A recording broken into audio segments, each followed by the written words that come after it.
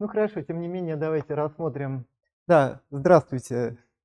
Это я обращаюсь к тем, кто нас смотрит или будет смотреть в записи.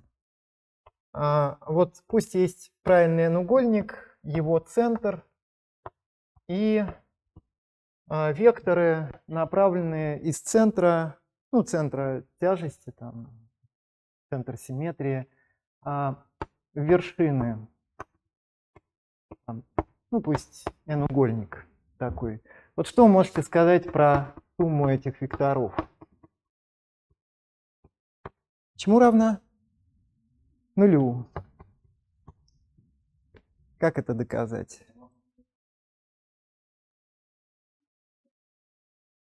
Да, то есть можно воспользоваться соображениями симметрии. Вот давайте предположим, эта сумма равна какому-то вектору b, да? Вот каким свойством обладает этот вектор? Вот давайте повернем на угол 2π поделить на n радиан. Ну так что А1 переходит в А2, А2 в А3 и так далее, а n переходит в А1. Вот понятно, что в этом случае сумма перейдет, ну, поворот, сумму векторов переводит в сумму повернутых, да? Это довольно понятно. То есть перейдет в себя. Вот, с другой стороны, да, и значит вектор b при повороте вот на такой угол должен переходить в себя. Ну, это говорит о том, что у него нет определенного направления, да, то есть он коллинеарен, получается, любому вектору. Ну да, поэтому он должен быть равен нулю. То есть у любого ненулевого вектора есть определенное направление. Да, то есть он может переходить в себя только при повороте на угол кратный 2π. Вот, ну, по существу это доказательство можно немножко по-другому переформулировать. Вот вы, наверное, знаете комплексные числа. Немножко знаете, да? Вот как можно получить правильный n-угольник на комплексной плоскости? Что нужно рассмотреть? Корни n степени из единицы. Вот давайте рассмотрим вот такое уравнение c. Ну, в поле комплексных чисел оно имеет в точности n решений. Ну, причем вы, наверное, знаете, что все они разные корни, то есть нет кратных корней. Мы скоро это научимся доказывать с помощью производной, скажем. Ну и так, в общем, понятно из как бы смысла операций над комплексными числами, что корни — это такие комплексные числа, ну, вот такого вида, где k пробегает, например, от 0 до n-1, да, вот такие натуральные числа. Это знаете, да? Ну, если кто не знает, это косинус 2πk поделить на n плюс и синус, да? Формула Эйлера. Вот. Ну и как показать, что сумма корней вот этого уравнения, может быть, более привычная запись, вот такая, равна нулю. То есть по существу это эквивалентно тому утверждению с векторами.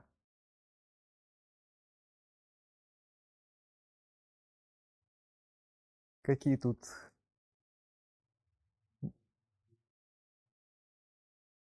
Но это не самый простой способ, наверное.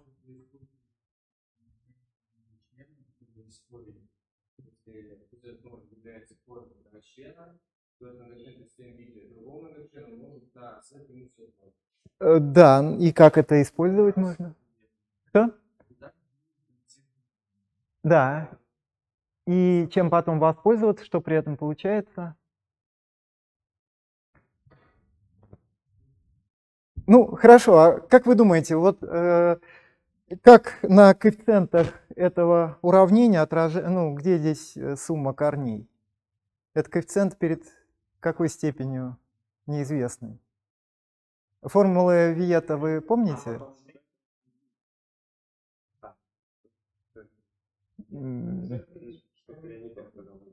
Да, то есть все-таки, ну, пусть у нас действительно эти корни, это zeta1 и так далее, zn. Ну, давайте их перенумеруем как-то. Вы правильно говорите, по теореме Безу можно вот так вот левую часть записать, да? Ну, старший коэффициент единицы, как и должно быть. Вот, ну и когда мы все это перемножим, мы получим что? Z в степени n минус что? Сумма zeta итых на z в степени n минус 1, да, плюс, ну, в общем, последний коэффициент будет минус единица в степени n на произведение от zeta итых. Вот, и это равно z в степени n минус единица, да, должно быть. Вот, но я думаю, понятно, что так как это равенство при всех z должно выполняться, это равенство многочленов, да, то вот этот коэффициент чему равен? Нулю. Вот, собственно, это, наверное, самое короткое доказательство. Но вот если знать формулы Виета для... Вот, но по существу можно, конечно, и то же самое доказательство для вот этих корней n степени из единицы. Среди этих корней есть единица, да? Вот, ну давайте рассмотрим вот сумму zeta итых и умножим на какой-то zeta катый, который не равен единице. Что при этом произойдет с этой суммой? Ну, даже давайте, пусть у нас zeta1 это e в степени 2πi поделить на n. Ну, для конкретности. Вот умножаем на zeta1. Что при этом произойдет с каждым из этих? Повернуться, да, на угол 2π поделить на n. Но вы помните, при умножении на комплексное число, там, ну, по модулю оно равно единице, поэтому никакого там растяжения не происходит, да. Единственное, происходит поворот на угол, равный аргументу этого числа, то есть на угол 2π поделить на n. И при этом вот эти корни n степени единицы, они просто переставятся, да? Значит, это будет равно той же самой сумме. Ну, только, может быть, в другом порядке. То есть они как-то переставятся. Ну, а если у нас число какое-то W обладает вот таким свойством, то так как z не равно единице, то вот этот множитель не равен нулю, и отсюда мы делаем вывод, что W равно нулю, да? То есть обозначая. То есть вот можно, например, так доказывать. Ну, вы видите, это по существу то же самое рассуждение, только с использованием комплексных чисел. Может быть, вопросы есть какие-то?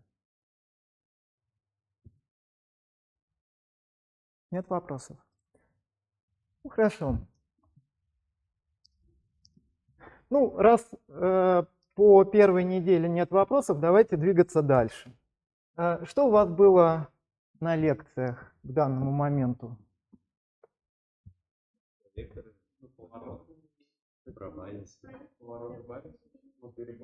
Угу. А скалярное произведение было? Понятно. А векторное произведение? Нет, векторного вообще не было. Векторного не было. Понятно. Значит, замена базиса и системы координат была.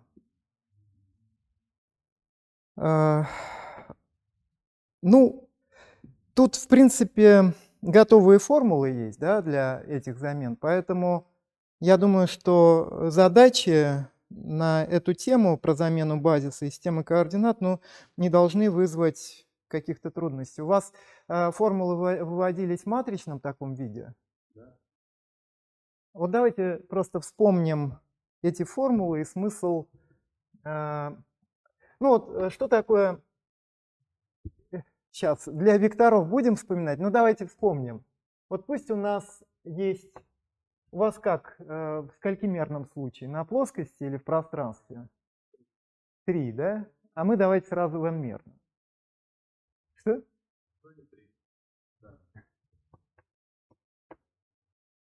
Вот, вы, наверное, байсные векторы записывали строчку, да? Да. Вот. И матрица перехода определялась от базиса, ну давайте я запишу два базиса, E1 и так далее, EN, и E1 штрих и так далее, EN штрих. Вот что такое матрица перехода от первого байса ко второму, от нештрихованного к штрихованному? Это вот такая вот квадратная матрица, для которой верно вот такое тождество. Значит, почему эта матрица, во-первых, единственная? Как вы объясните? Да, то есть вот это равенство на самом деле отвечает просто разложению векторов второго базиса по первому базису. Вот где здесь стоят координаты векторов штрихованного базиса в нештрихованном? В столбцах. То есть вот этот столбец — это координатный столбец E1 штрих в базисе E1 и так далее, EN. Ну и так далее. То есть вот такой смысл у матрицы перехода. То есть ее, значит, получают как? Просто раскладывают векторы штрихованного базиса по нештрихованному, и результаты этих разложений записывают в столбцы. Так получается матрица перехода. Вот, кстати, какими свойствами обладает матрица перехода? Квадратная, замечательно. Ну, по крайней мере, для начала. А почему? Почему детерминант не равен нулю? Да? А почему не будет базис? Почему не будет базис? Да, то есть можно, наверное, так рассуждать, опираясь на более известные нам вещи. Вот мы знаем, что линейные зависимости между векторами — это то же самое, что линейные зависимости между их координатными столбцами в каком-то базисе, да, ну, фиксированном.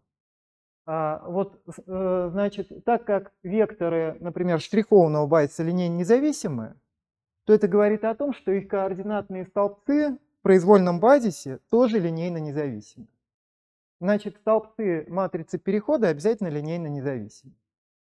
Ну а дальше мы уже на такую зыбкую почву встаем утверждений, которые пока не доказаны, да, но которые были сформулированы. То есть действительно это равносильно тому, вот у квадратной матрицы столбцы линейно независимы, тогда и только тогда, когда строки линейно независимы, тогда и только тогда, когда ее определитель не равен нулю, и тогда и только тогда, когда она имеет обратную. То есть вот несколько таких утверждений. Вот, ну, правда, можно, наверное, здесь все-таки понять, почему такая матрица, например, будет иметь обратную. Да, то есть вот матрица перехода в обратном направлении, она будет как раз обратной. Вам это на лекции доказывали? Ну, на самом деле, это можно доказать так. Ну, давайте я, может быть, напомню тогда. Вот пусть у нас есть еще один базис, да, и это матрица перехода D. Вот тогда E1, 2 штриха и так далее, N штриха, это есть E1 штрих и так далее, EN штрих на матрицу D, да? А это, в свою очередь, есть E1 и так далее, EN на матрицу C, ну и, значит, на D. В силу там ассоциативности мы получаем, что матрица перехода тогда вот от этого базиса к этому будет вот такое произведение, да, в таком порядке. Вот. Вот в таком порядке. А матрица перехода от базиса к самому себе какая? Как вы думаете? Вот если мы рассмотрим, какая? Единичная. Вот. Отсюда, беря в качестве вот этого базиса, на самом деле, вот исходный базис, мы получаем, что CD равно E, ну и в обратную сторону, D на C равно E. Ну, то есть, значит, D это обратная. То есть матрица перехода обязательно обратима. То есть это уже как бы некоторое свойство. То есть далеко не любая матрица, может быть даже квадратная, может быть матрицей перехода. Вот. Вот разложение вектора, скажем, А по базису можно записывать вот в таком виде. Ну, продолжая использовать такие матричные обозначения, да? Вот в таком виде. Вот. Давайте предположим, у нас есть вот два таких разложения по одному и тому же базису. Можно ли сократить? Следует ли отсюда, что вот эти вот столбцы равны? Можно ли сократить на строку базисных векторов? Можно. Да, совершенно верно, потому что линейно независимы, да, поэтому можно сократить. В общем случае, конечно, сокращать нельзя. Вот, скажем, e минус e, где e произвольный вектор, точнее так, давайте e возьмем, 1 минус 1, e 0, 0, да? Вот видите, равенство верно, а сокращать нельзя, да? Ну, потому что e, конечно, линейно зависимая система. Вот. Значит, здесь можно сокращать. Что? Ну, конечно, два разных разложения по базисам. Да. Вот. Ну вот давайте предположим, у нас есть два базиса, и один и тот же вектор раскладывается по этим двум базисам вот с такими и с такими координатами. Вот как связаны эти два разложения, как связаны координаты? Давайте попробуем. Ну, у вас, наверное, была эта формула, да? E1 и так далее, E на C, на альфа-1 штрих и так далее, на альфа-1 и так далее, нет, штрих, n. То есть я просто заменил вот это на вот это, да, используя определение матрицы перехода. Ну и вот из того, что я только что сказал, следует, что вот эти два столбца, они какие? Они равны. Равные, да. То есть альфа-1 и так далее, альфа-n, координатный столбец вектора в нештрихованном базисе равен произведению матрицы перехода от нештрихованного к штрихованному на координатный столбец в штрихованном базисе. Вот, ну это, наверное, напоминание, это у вас было. То есть обратите внимание, вот через непосредственно матрицу перехода мы получаем координаты как бы в старом базисе через координаты в новом, да? То есть в обратную сторону. Вот, ну, а если мы бы хотели наоборот, то вот так выразили, да? Но это одна и та же формула, просто c в минус 1 это еще раз матрица перехода в обратном направлении. Это одна и та же формула у нас. Вот.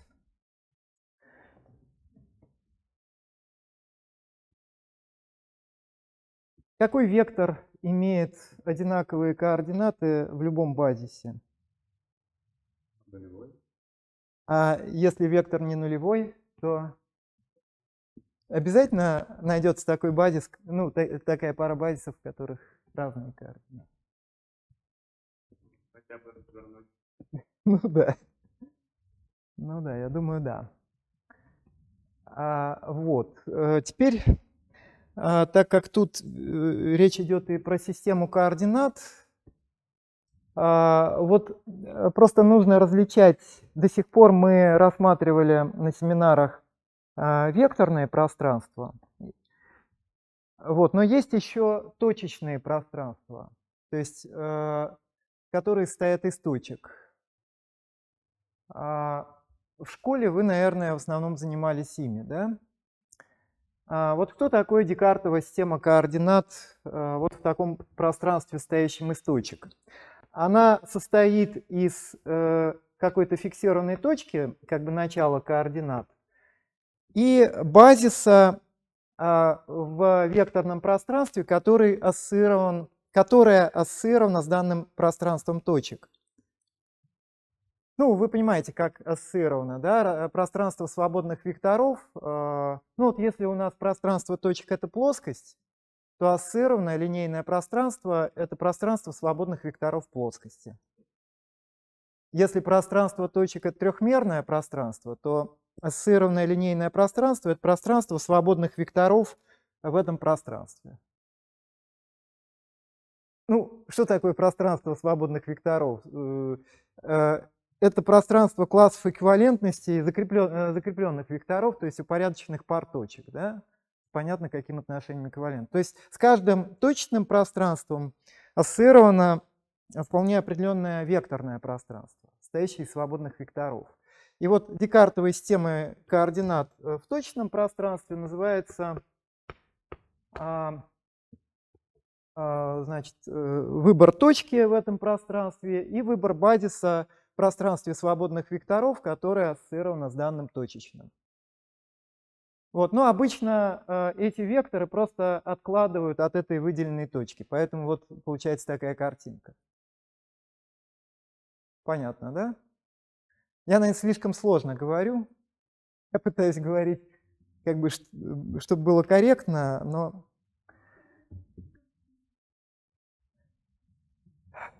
Вот есть такие вот точечные пространства, которые правильно называются афинными. Но давайте я не буду их определять.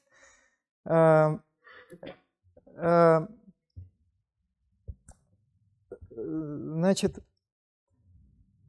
вот с каждым таким пространством, ну, у вас просто есть геометрические картинки, вот точки на плоскости и точки в трехмерном пространстве. Ну, конечно, можно рассматривать и точки на прямой.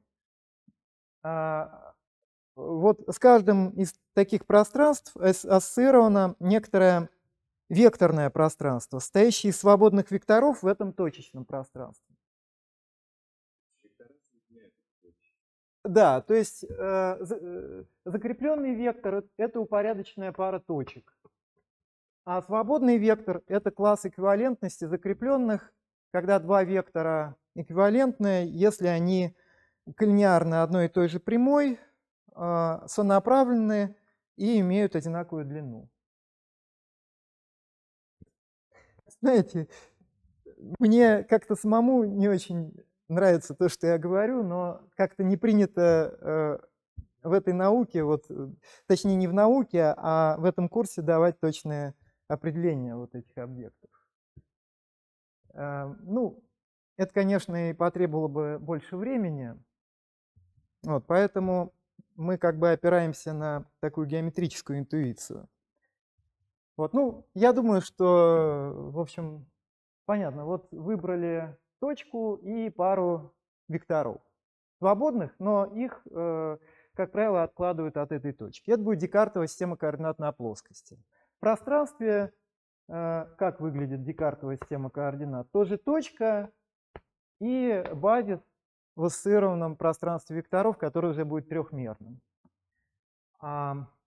Вот. Что такое координаты точки вот выбранной Декартовой системе координат?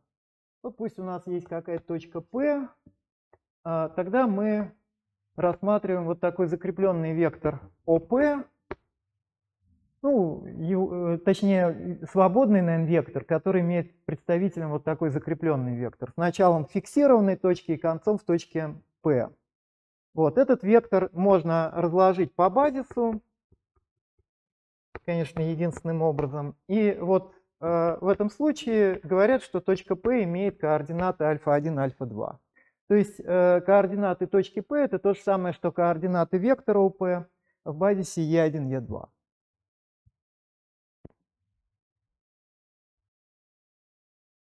Вот. Ну, у вас что, по-другому было на лекции? Примерно так же, да? Вот. Пусть у нас есть еще одна декартовая система координат на плоскости. Там.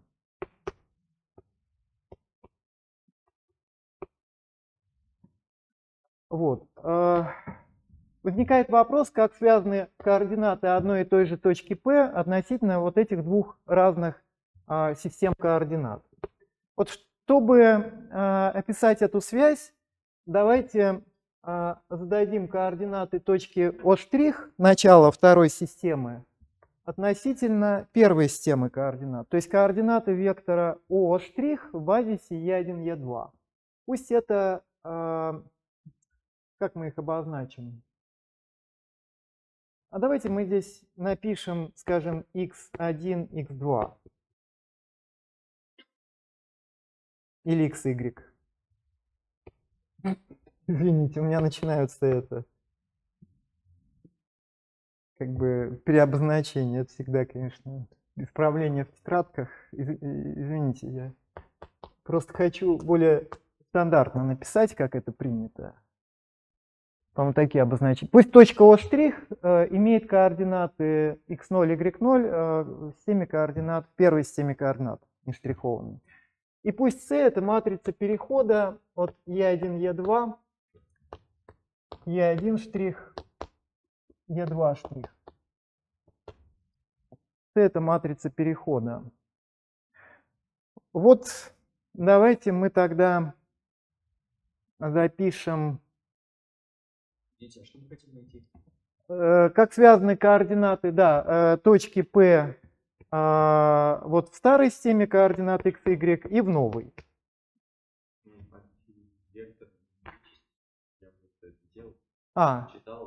Строил вектор по P, да. потом выражал его сначала в первой системе координат, а потом читал во второй. Ну да, ну давайте все-таки это сделаем. Может быть, лишний раз повторить не будет лишним. Значит, вот давайте запишем, это есть О', да, плюс О'P, да? То есть вот, ну, мы получим выражение вот этих координат через эти в итоге. Ну, давайте теперь по определению О' имеет вот такие координаты, ну, значит, причем в старой системе координат. Значит, можно записать вот О' вот так, раскладывается по базису Е1, Е2, да? А P имеет во второй системе координаты вот такие штрихованные. Поэтому по базису Е1 штрих, Е2 штрих вектор O'P раскладывается с такими коэффициентами x', y'. Вот тут у нас получилась не очень красивая вещь. У нас тут два, ну, разложения по разным базисам, да? Да, есть матрица перехода. Давайте я даже не буду переписывать. Можно вот так записать. Второй базис. И воспользоваться какой-то там дистрибутивностью. Давайте я, может быть, тут продолжу писать. Значит, Е1, Е2 будет на x0, y0 плюс c, x', y'. Ну, опять сравнивая вот эти вот два разложения, ну, то есть Е1, Е2 на x, y.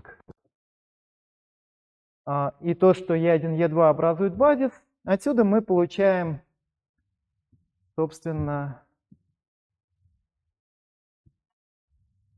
то, что столбец xy координат в старой системе координат точки P это есть t на x', y' плюс x0, y0.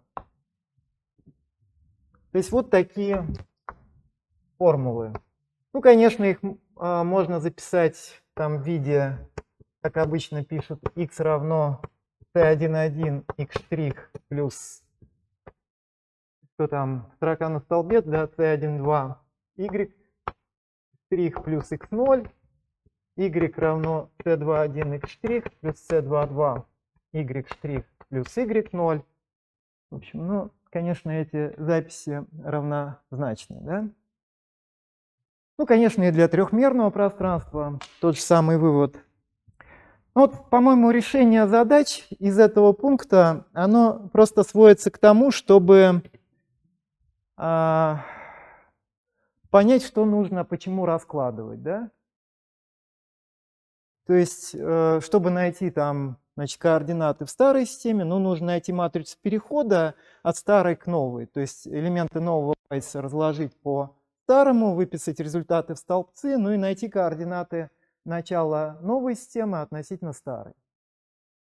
Ну, наверное, поэтому смысла, если нет вопросов, ни у кого, кто решал, не возникло трудностей при решении задач из этого пункта? Не возникло, да? Ну, тогда, наверное, смысла нет, да?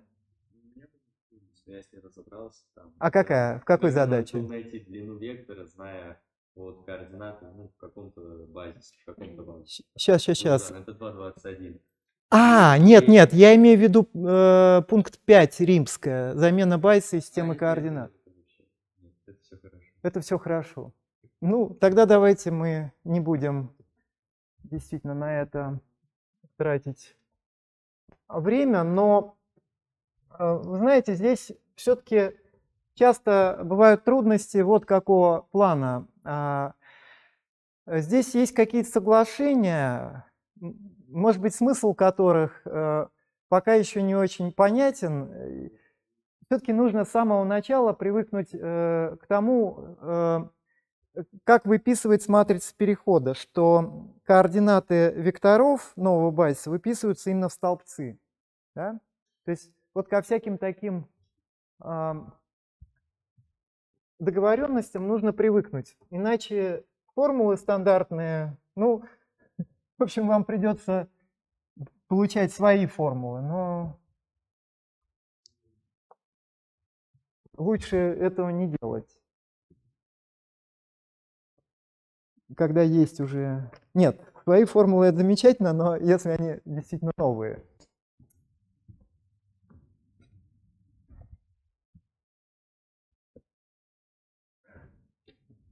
Так, ну давайте тогда двигаться дальше. Следующая тема – это скалярное произведение векторов. Ну, вы, наверное, обратили внимание, что до сих пор мы, в общем, с помощью тех операций над векторами, которые до сих пор определили, ну, не можем измерять там длины, углы между векторами, да? То есть как-то у нас геометрия довольно бедная. Вот для того, чтобы измерять длины векторов, углы между ними, там, нужно скалярное произведение.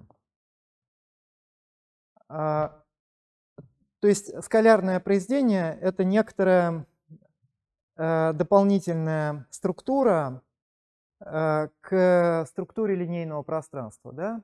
То есть в произвольном линейном пространстве скалярного произведения нет. Оно не предполагается там заданным. Вот. То есть теперь мы вот обогащаем наши вещественные линейные пространства некоторыми дополнительными структурами.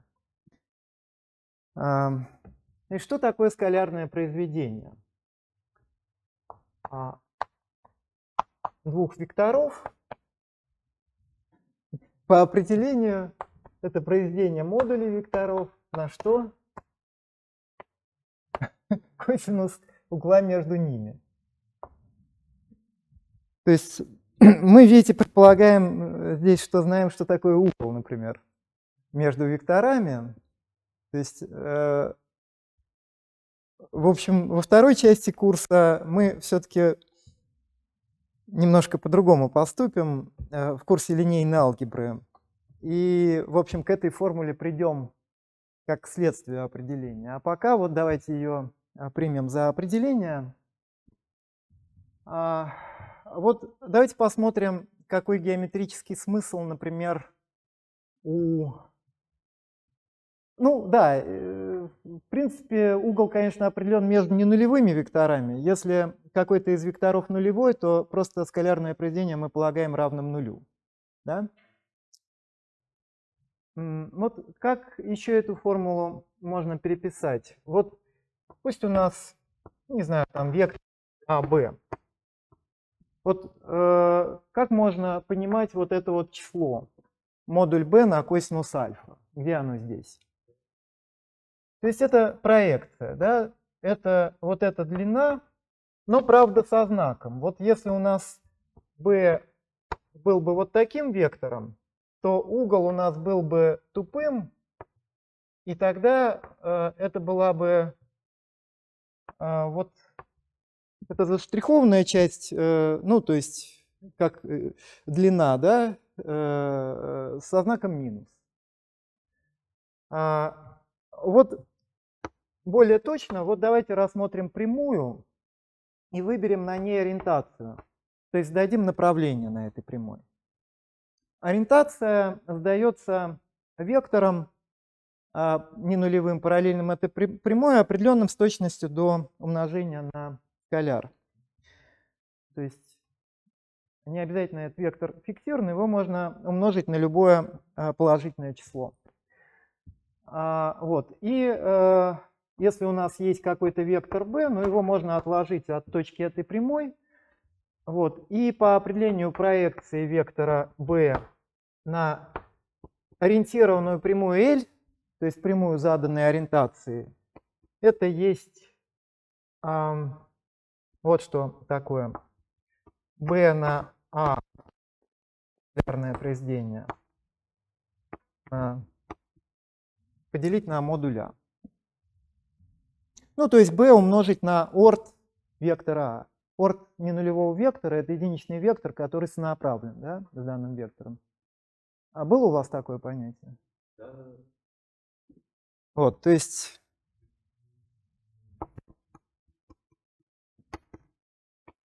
Как вы говорите? У вас была на лекции векторная проекция, да? Вот, вы знаете, я, может быть, вас запутаю, но в учебнике, например, Дмитрия Владимировича Беклемишева, там две проекции. Вот одна такая скалярная, а другая векторная.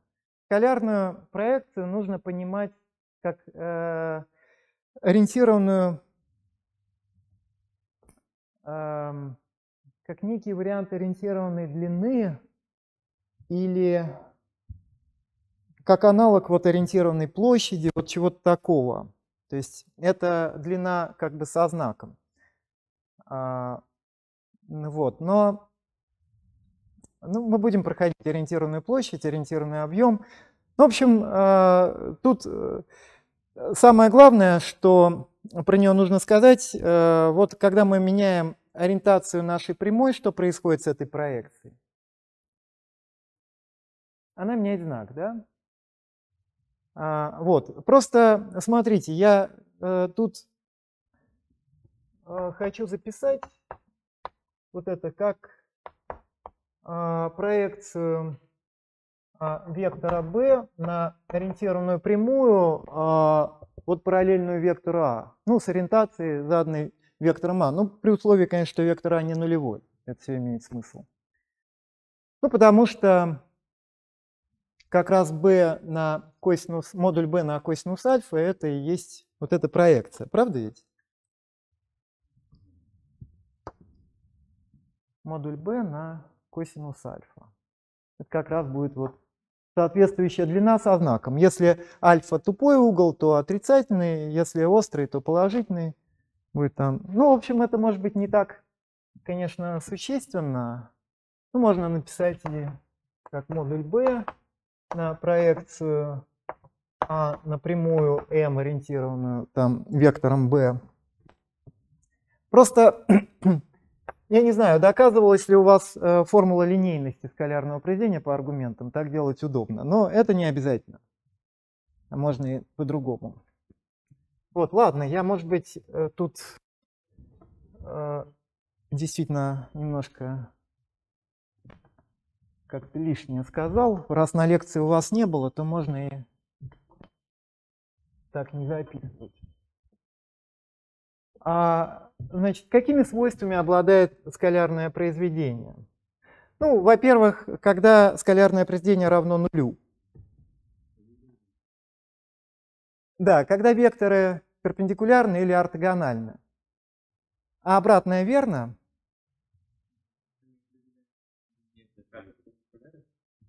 Да. Ну, нулевой считается всем перпендикулярен, да, обратное верно. То есть два вектора ортогональны тогда и только тогда, когда их скалярное произведение равно нулю. Это очень удобный критерий. Вот давайте алгебраические свойства рассмотрим. Во-первых, симметричность, да, которая очевидна прям непосредственно из формулы. Во-вторых, давайте вот запишем. Знаете, чему это будет равно? Кто мне продиктует?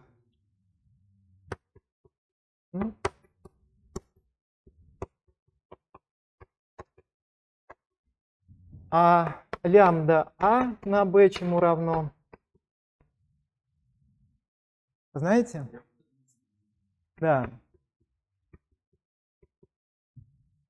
Обратите внимание, если лямбда больше нуля, то угол сохраняется, если лямбда меньше нуля, то угол будет как бы там дополнительным, да, с другим знаком. Ну, то есть, ладно, вот эти два свойства называются линейностью скалярного произведения по первому аргументу. Это линейность. Ну, в силу свойства 1 линейность имеет место также и по второму аргументу, да? Вот. Ну, давайте еще такое утверждение, что скалярный квадрат — это есть квадрат модуля вектора, да? Вот, обратите внимание, что значит, модуль вектора больше либо равен нулю, причем равен нулю тогда и только тогда, когда вектор какой? Да, нулевой.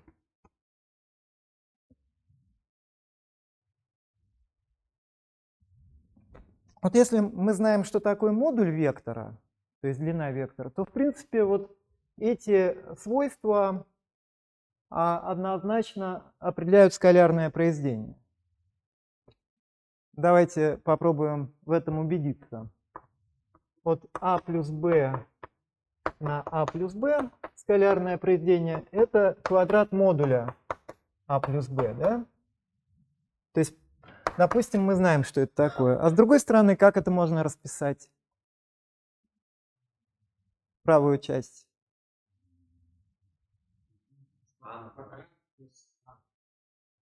Да, то есть А на А плюс Б на А плюс А на Б, да?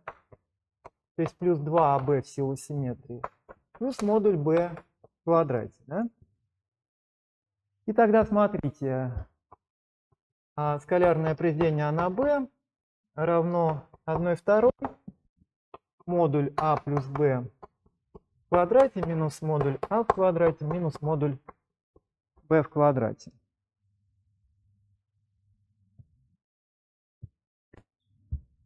То есть вот эти свойства, они однозначно создают скалярное произведение. Это понятно, да? Хорошо.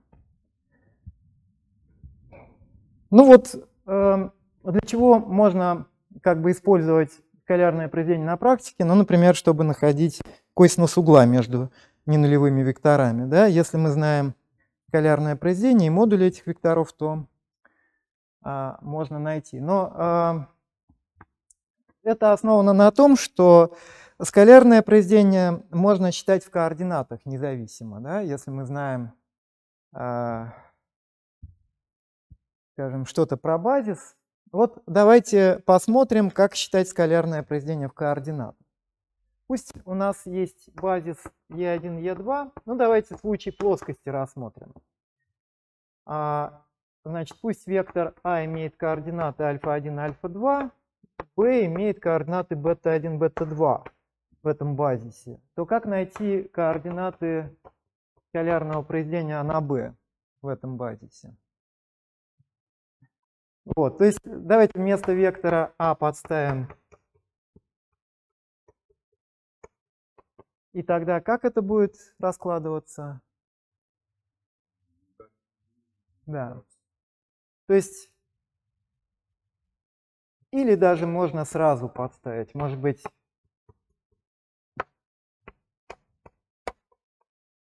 кто мне продиктует, чему это будет равно?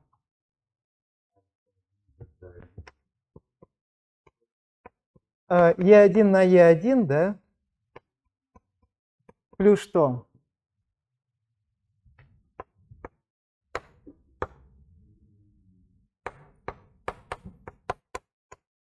Так.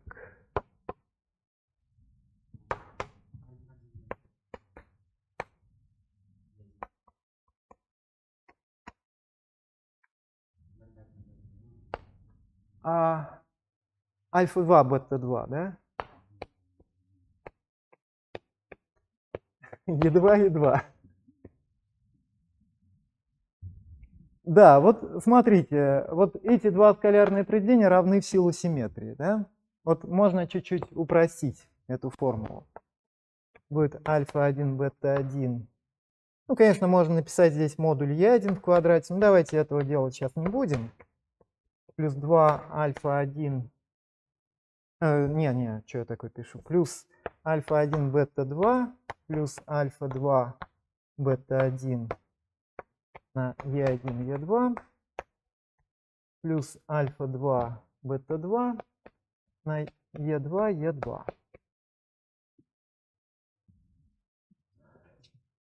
Вот, то есть для того, чтобы посчитать скалярное произведение векторов, заданных координатами в произвольном базисе, что нам нужно знать?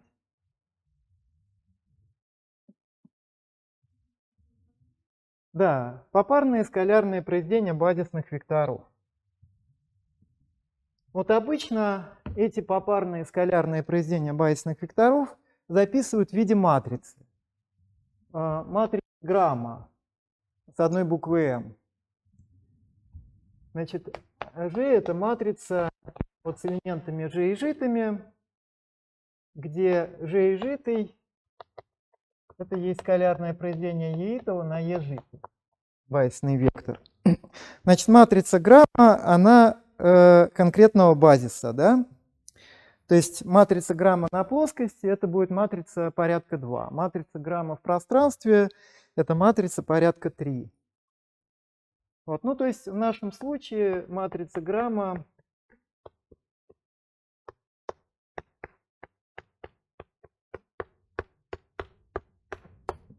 в случае плоскости будет иметь вот такой вид. Вот какими свойствами обладает матрица Грамма?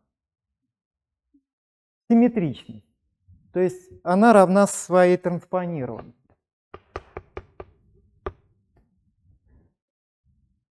Да, то есть симметричная матрица.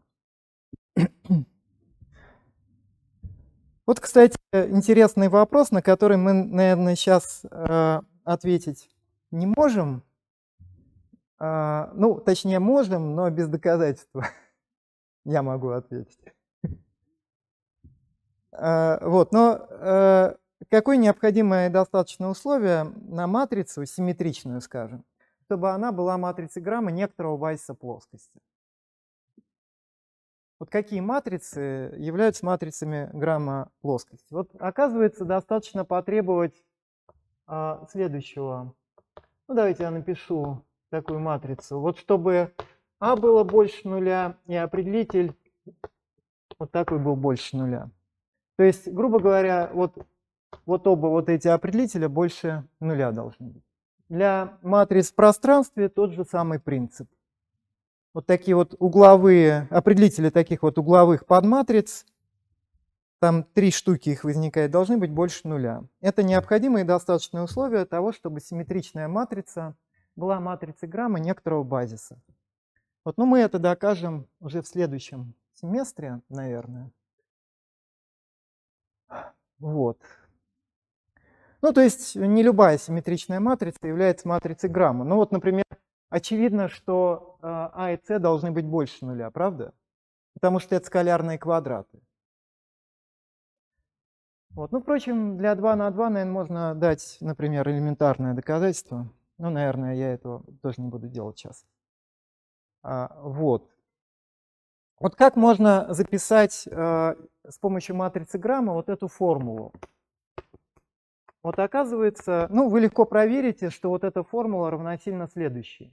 Давайте запишем координатный столбец, тут транспонированный столбец координатный вектора А на матрицу Грамма на координатный столбец вектора B. Вот оказывается, такая формула верна. Ну, она проверяется напрямую, да? Просто перемножить строку на матрицу на столбец и убедиться. Что?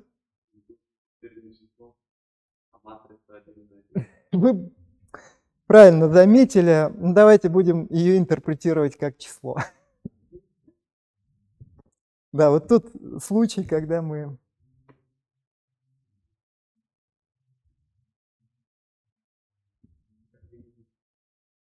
Извините, что-то... Вот определитель вот всего этого? И что?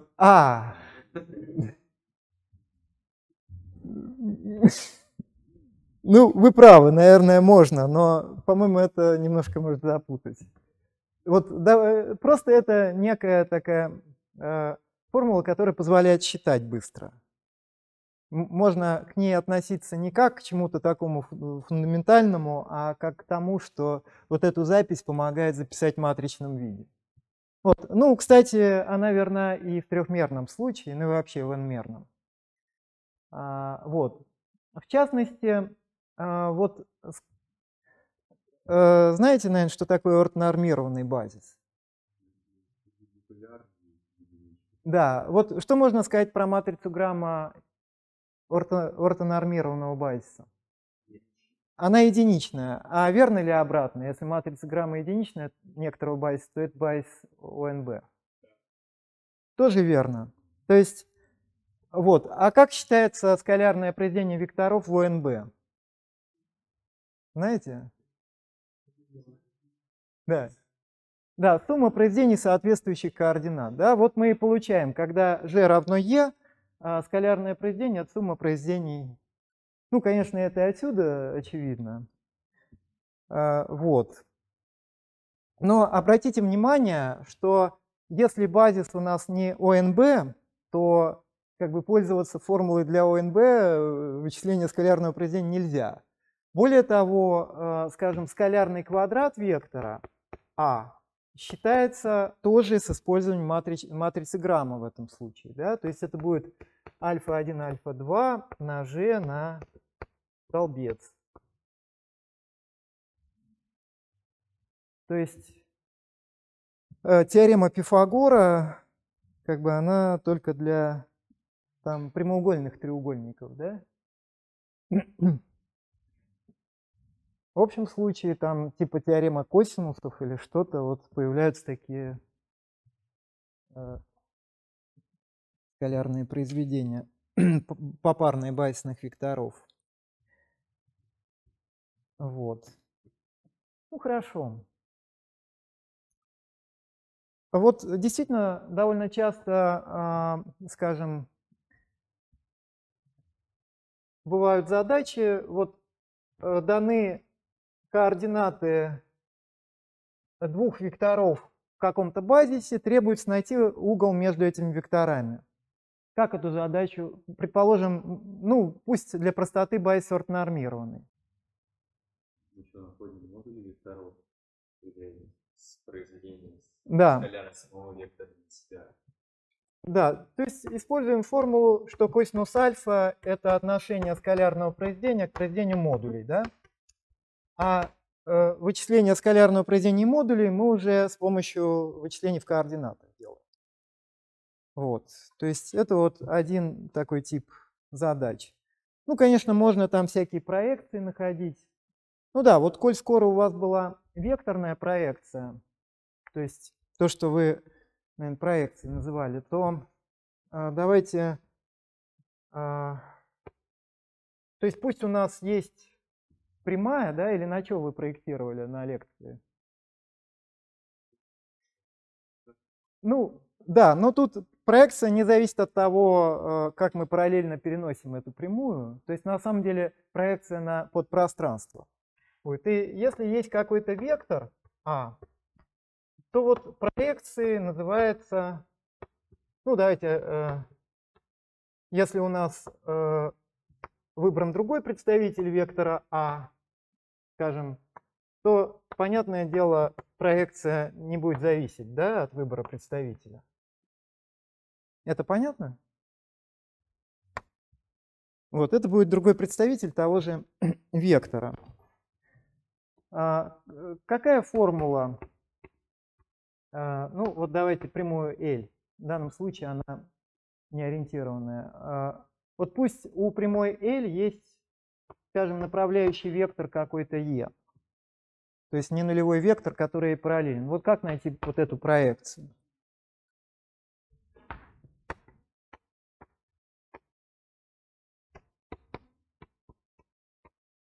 Да, и из этой формулы, кстати, видно, что от вектора E эта проекция не зависит, да? Вот правая часть тоже не зависит.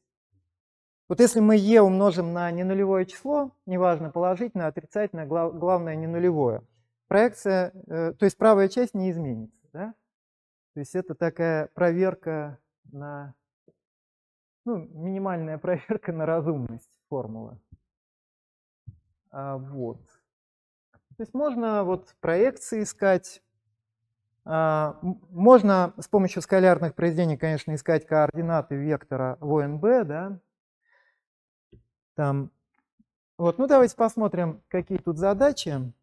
Там, наверное, одна задачка, хотя бы ее, ну, может, парочку задачек рассмотрим. 2,27. Это что? Мне кажется, это просто. 2,35. По-моему, тоже. 2,21. Вот 2,21, наверное, смотрите, тут заданы тройка базисных векторов. Каким образом? Заданы длины этих векторов и углы между ними, между этими базисными векторами. Да? То есть базис у нас не ортонормированный. Тогда для этого базиса мы можем по имеющимся вот в условии данным написать матрицу Грамма. Да? И тут в этой задаче требуется вычислить длины сторон и углы параллелограмма, построенного на векторах, которые заданы в этом базисе координатами. Ну, все сводится, в общем, к применению вот этих формул. Да? Поэтому вот. Стоит это решить? Что? Ну что, может быть, тогда к доске вы у доски решите? Ну, давайте, да, какой-нибудь один пункт, там, типа, найти, ну, может быть, какой-нибудь угол там. 2,21.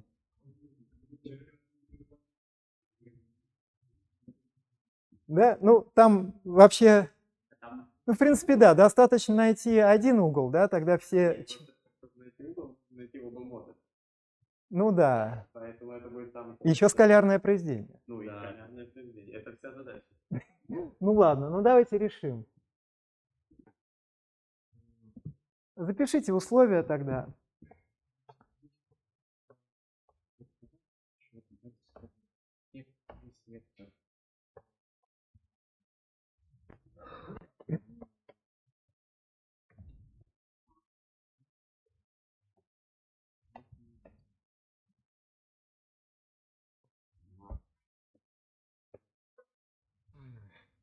Да, собственно, есть у нас два вектора в этом базисе.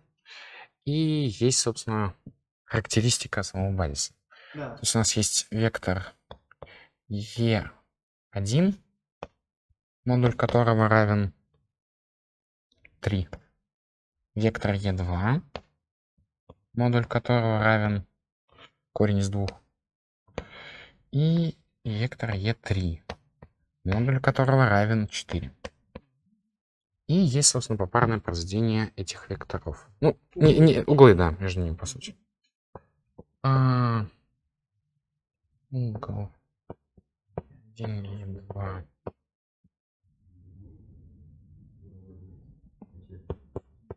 90.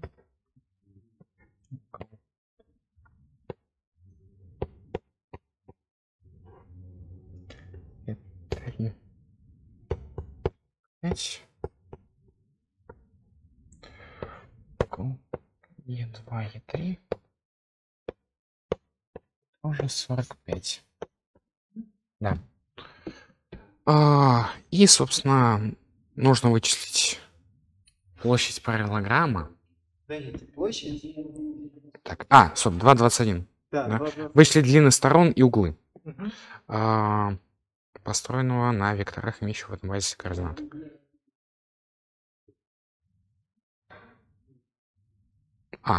Так, стоп. Здесь 45, Е1. Так, это я немножко не на ту задачу начал. Да. Да.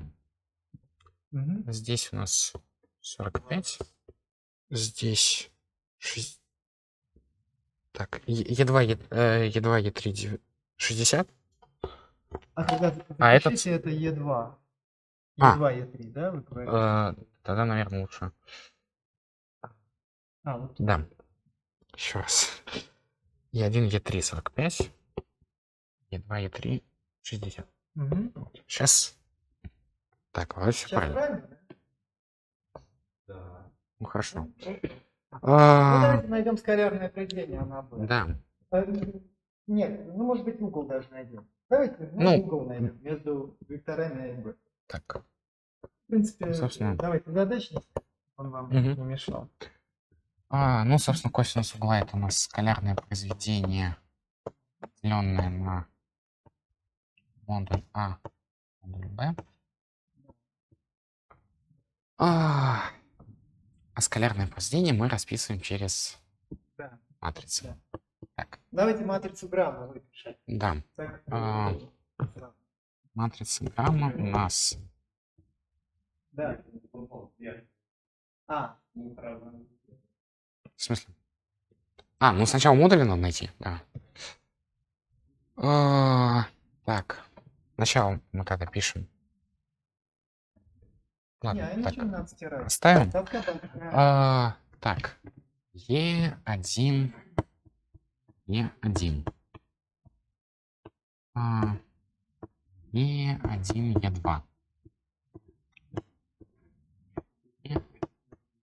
Е3.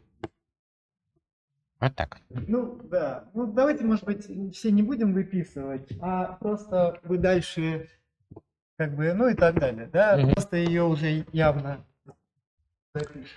Так. Более-менее понятно? Ну да. Собственно, Е1 на Е1 это квадрат модуля Е1, то есть это будет 9. Да, наверное, диагональные элементы сразу. Да, 9, 2 и 16. Да.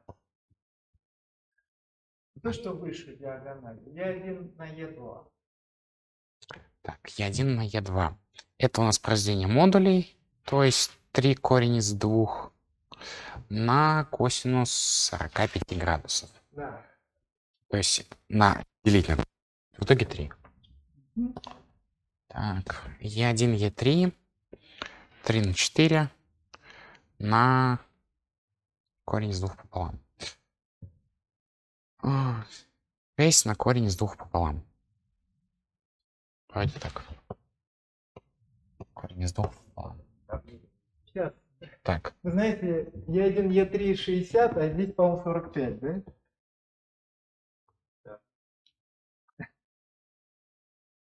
То есть тут надо поменять местами. М, Да.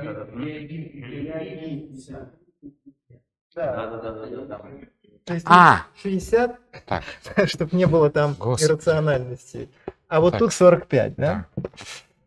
да. Ай, Ну да. да. Так, тогда у нас, соответственно, 3 на 4 на 1/2. Просто 6. Да.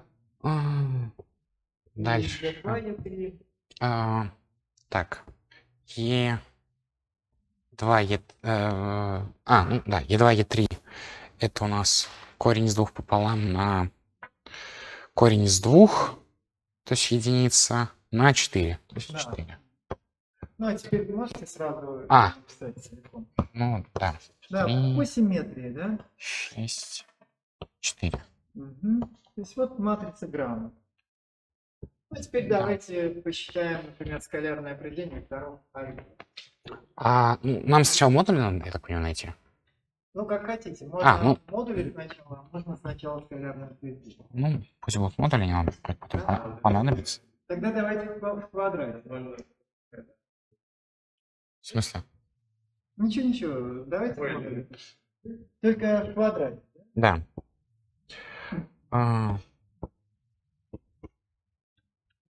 Кончился. Так. Да тут большие куски. Ну. Возьмите побольше. На А. Так, это у нас, соответственно... Она, кстати, всегда сначала транспонированная, а потом... Да. Потому что мы умеем умножать строку на матрицу слева, а столбец на матрицу справа. 3, 6, 3, 6, 16.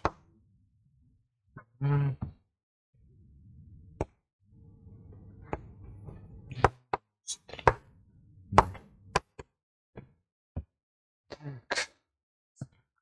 Столбец.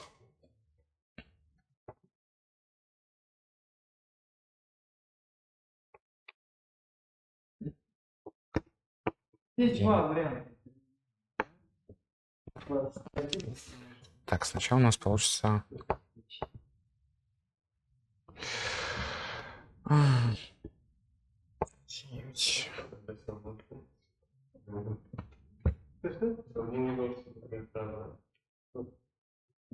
Угол. Ну, Так нам длинно надо еще. ну да. У меня, конечно, есть некоторые опасения, что модули будет кто-то будет считать теперь свободу. Вот это вот. А так вот, вам больше не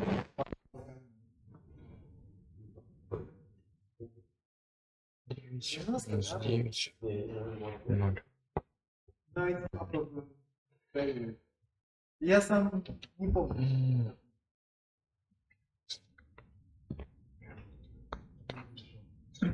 Вы строку умножаете на матрицу. Ну да, А первое. что будет при произведении строки на матрицу? Здесь будет квадратная матрица. Стоп. 1 на... 1 А! на 3. Ой. На 3 на 3, да? Да. Там... Когда мы строку умножаем... Да, там строка. Строку, да? Да. Да, 1 на 3, 3 на 3. 0. Дальше 1 на 3, 3. Минус 6. Минус 3. Минус 3. 0. Сейчас, а вот с последним я что-то... Ой, нет, да, сейчас, извините. Поспешил. 6 минус 12 минус 6. Правильно так. Да. 6 минус 12, 0. А теперь еще на столбец. Да. 1, уже будет попроще, потому что здесь 1 на 0, 9. Да. Так. Как должно быть, конечно, получилось положительное число, да? Да. Вот. А сам, значит, модуль вектора равен. Ну можно здесь продолжить. Отсюда модуль А. Да. Теперь что вы хотите найти? Модуль B, скалярное произведение. Так. Ну, модуль B нам тоже нужен, вроде как. Ну, да.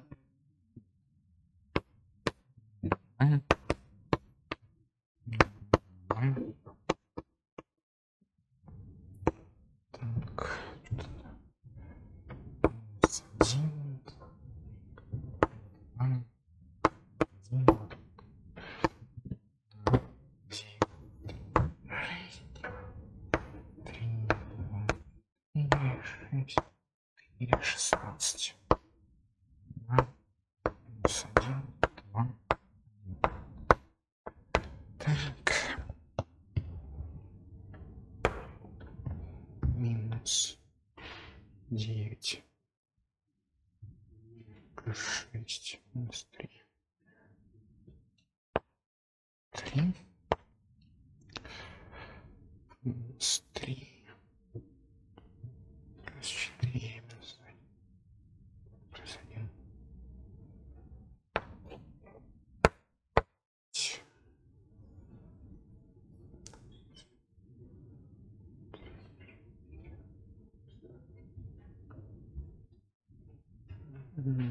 Минус 6 плюс 8.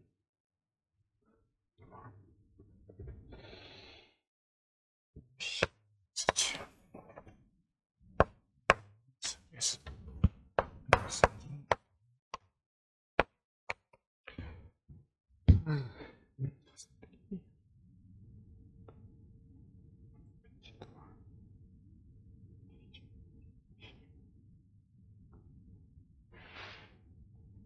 25.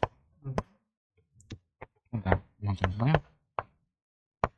Хорошее число получилось, полный квадрат, скорее всего, поэтому не ошибся. Ну да. Вот. Ну, хорошо. Давайте скалярное произведение. Да. Ну, здесь тогда сразу можно написать на 15. И... Скалярное произведение придется. Но маленький лайфхак. Давайте посмотрим. Вот скалярное произведение, смотрите, это А на Б, да? То есть это вот эта строчка, можно считать на эту матрицу еще на столбец. Ну да, справа. то есть мы можем сразу Вы вот уже, это взять. Да, вот посчитали вот это, просто нужно умножить на этот столбец. Да. Ну тогда Поэтому... сразу можно 0 минус 3 минус 6 на уже минус 1, 2, 1.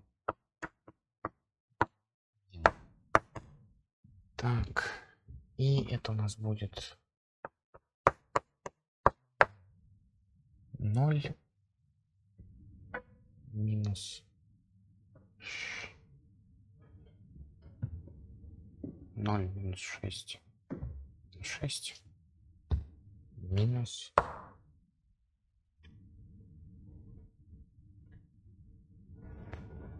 15.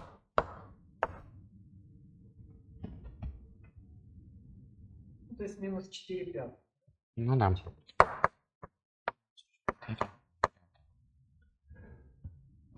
И, соответственно, отсюда альфа равно косинус минус 4 пятых. У нас он вроде там однозначно определяется. Каких-то геометрических функций не должно быть. Ну, понятно. Ну, Да. Я думаю, что можно оставить в таком виде. Ну, в общем, вы поняли принцип. Да. Самое главное. Да, спасибо. Угу. Спасибо. Так. Давайте тогда снова вы мне передадите. Угу. Так.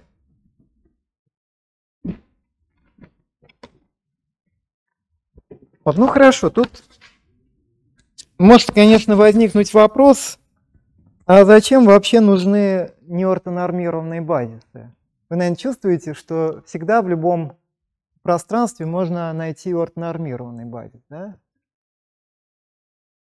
Ну, во-первых, конечно, не всегда на практике нам дана информация именно в ОНБ. Во-вторых, вот бывают такие ситуации, скажем, в общей теории относительности, ну, когда там искривленные пространства, да, вот там, например, в целой окрестности точки, вообще говоря, нельзя выбрать как бы такую систему координат в каждой точке, чтобы она была ортогональной.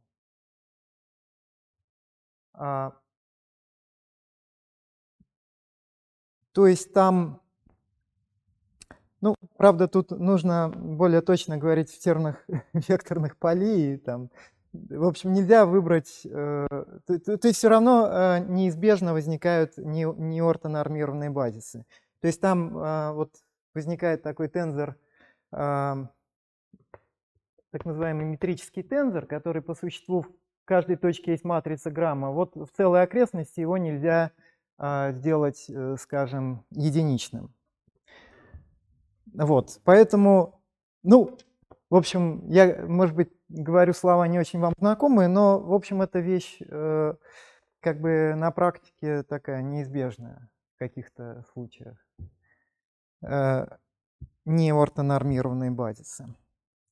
Вот, ну хорошо.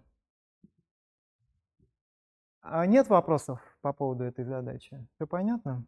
Давайте дальше посмотрим. Ну, 2,45 вы легко решите. А вот по поводу Т1, давайте я разберу похожую задачку. 2,25. Найти сумму ортогональных проекций вектора А на стороны правильного треугольника. Найти сумму ортогональных проекций, ну, некоторого вектора А на стороны правильного треугольника. Значит, из сборника задач это номер 2.25. Найти сумму проекций вектора А на стороны правильного треугольника.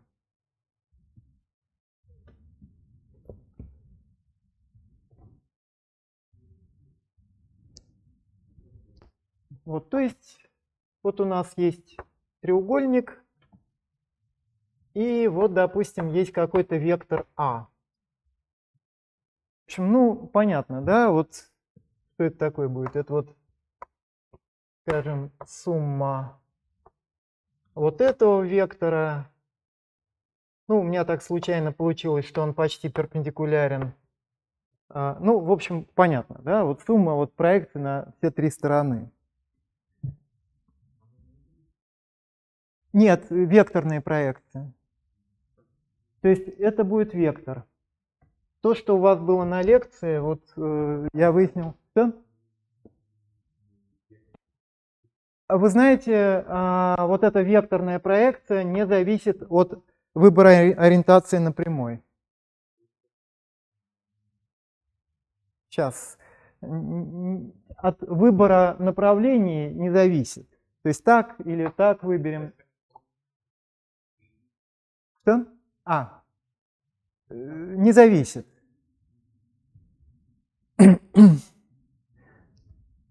Вот давайте, в принципе, понятно, без ограничения общности можно считать, что эти векторы единичные, да, единичной длины.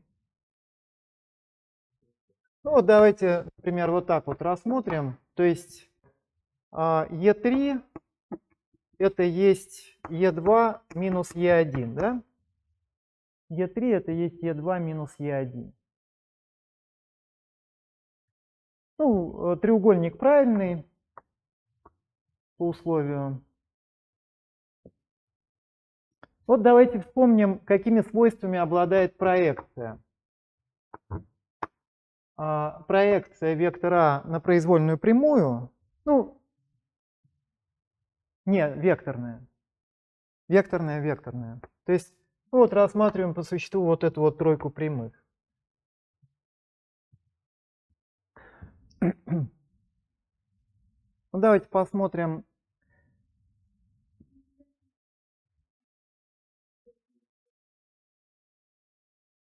Как раз не нужны направления. Мы будем искать сумму проекции, они будут векторами или они будут как проекции напрямую? Проекция это, давайте, вот у вас на лекции была векторная проекция. Давайте найдем векторные проекции. То есть мы вектора сейчас складываем. Да, будем складывать. Да, будем складывать векторы. Векторная проекция не зависит от выбора ориентации прямой, да, как мы выяснили. Вот. Вот знаете, какой самый вот существенный момент, который облегчает решение этой задачи, помогает ее решить? Мы можем выбрать, скажем, пару векторов Е1, Е2, ну, поскольку они не коллинеарны, да, в качестве базиса на плоскости. И вектор А можно по ним разложить, да? То есть это альфа-1 Е1 плюс альфа-2 Е2. Вот тогда что можно сказать про эту проекцию? Ну, про проекцию на произвольную прямую.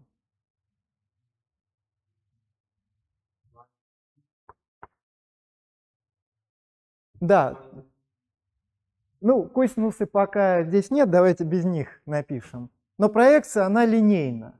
Это означает, что проекция суммы – это сумма проекций, проекция скаляра на вектор – это скаляр, умноженный на проекцию этого вектора. Да? Поэтому вот как это расписывается?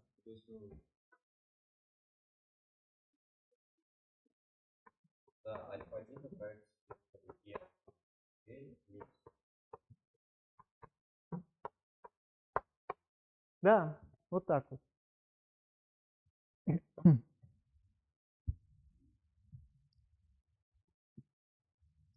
То есть фактически, значит, что нам нужно посчитать? Проекцию.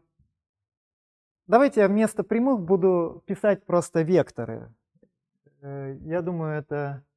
Ну, то есть проекцию вектора на Е1 плюс проекцию вектора на Е2 плюс проекцию вектора А на Е3. Вот. Значит, каждое из вот этих выражений это есть по вот этой формуле линейная комбинация проекции Е1 и Е2 на, в общем, соответствующие прямые, да? Вот мне как-то хочется это написать. Вот давайте заметим. Ну, в общем, это можно коротко написать так. Это сумма проекций вектора А на Е и Т. И от единицы до 3. А вот в силу вот этой формулы, это можно также как написать? Альфа-1 на сумму проекций Е1 на Е и Т плюс альфа-2 на сумму проекций Е2 на Е и Т. Не правда ли?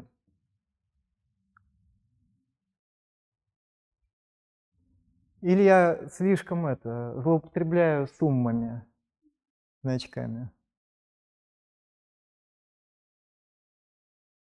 Ну, то есть еще раз, вот каждый из слагаемых здесь это альфа-1 на проекцию Е1 на Е и Т плюс альфа-2 на проекцию Е2 на Е и Т. И потом я собираю суммы проекции Е1 как бы на всевозможные Е и Т в одну сумму. И не очень понятно? Быстро, да? Вытащили, как мы там все. Ну да. Ага.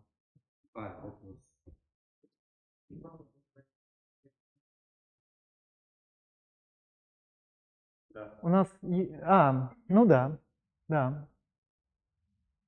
Да-да-да. Просто в первую формулу подставляли вместо L E1, E2 и E3 и просуммировали, да?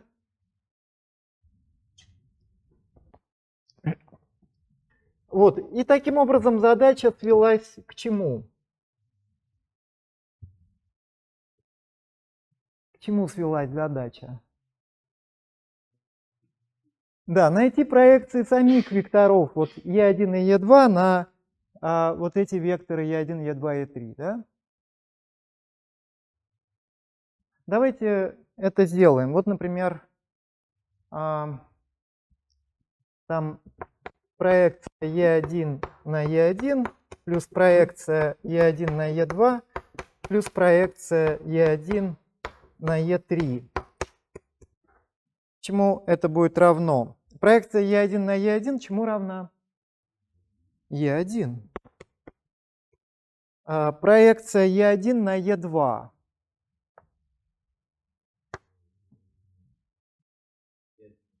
Да, это E1 E2 пополам все-таки. Да, а проекция E1 на E3. Вот этот вектор, да? Минус E3 пополам.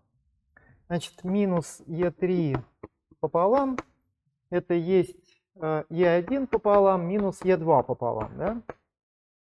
То есть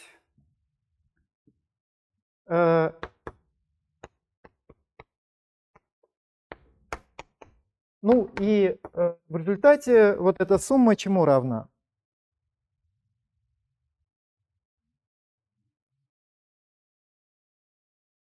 То есть 3/2 Е1. Да? Ну, я думаю, у вас нет сомнений, что и с Е2 будет то же самое, да? 3/2 Е2. Ну и значит ответ какой? Сумма проекции вектора А на 3/2 А. 3/2 А. Вот такой вот ответ. Векторную сумму, да. Именно векторную сумму. Я вас ввел в замешательство, рассказав про скалярную проекцию. Но здесь, вот когда я пишу с большой буквы, это векторные проекции.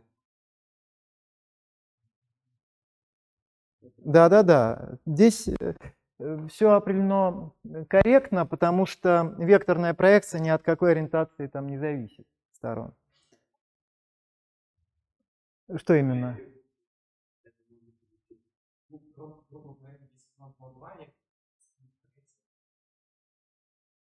Поэтому они должны быть симметричны. Если взять 4 вектора наполовину по квадрату, то будет очевидно 2. Ну да, но все-таки, наверное, самым таким существенным вот шагом, который облегчал решение этой задачи, это использовать линейность проекции, да?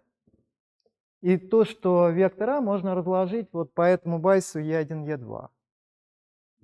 То есть по существу все свелось просто к нахождению суммы проекций векторов Е1 и Е2 на стороны правильного треугольника, построенного на этих векторах.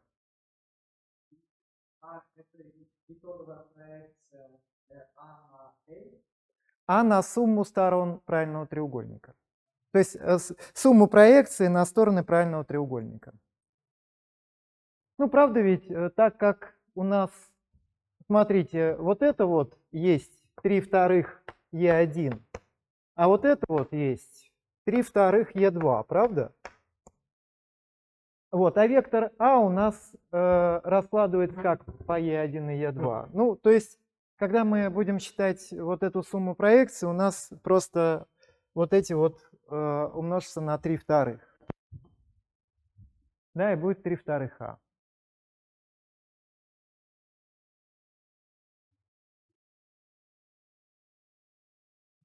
Вот, ну, по-моему, задача Т1 похожая, попробуйте ее решить.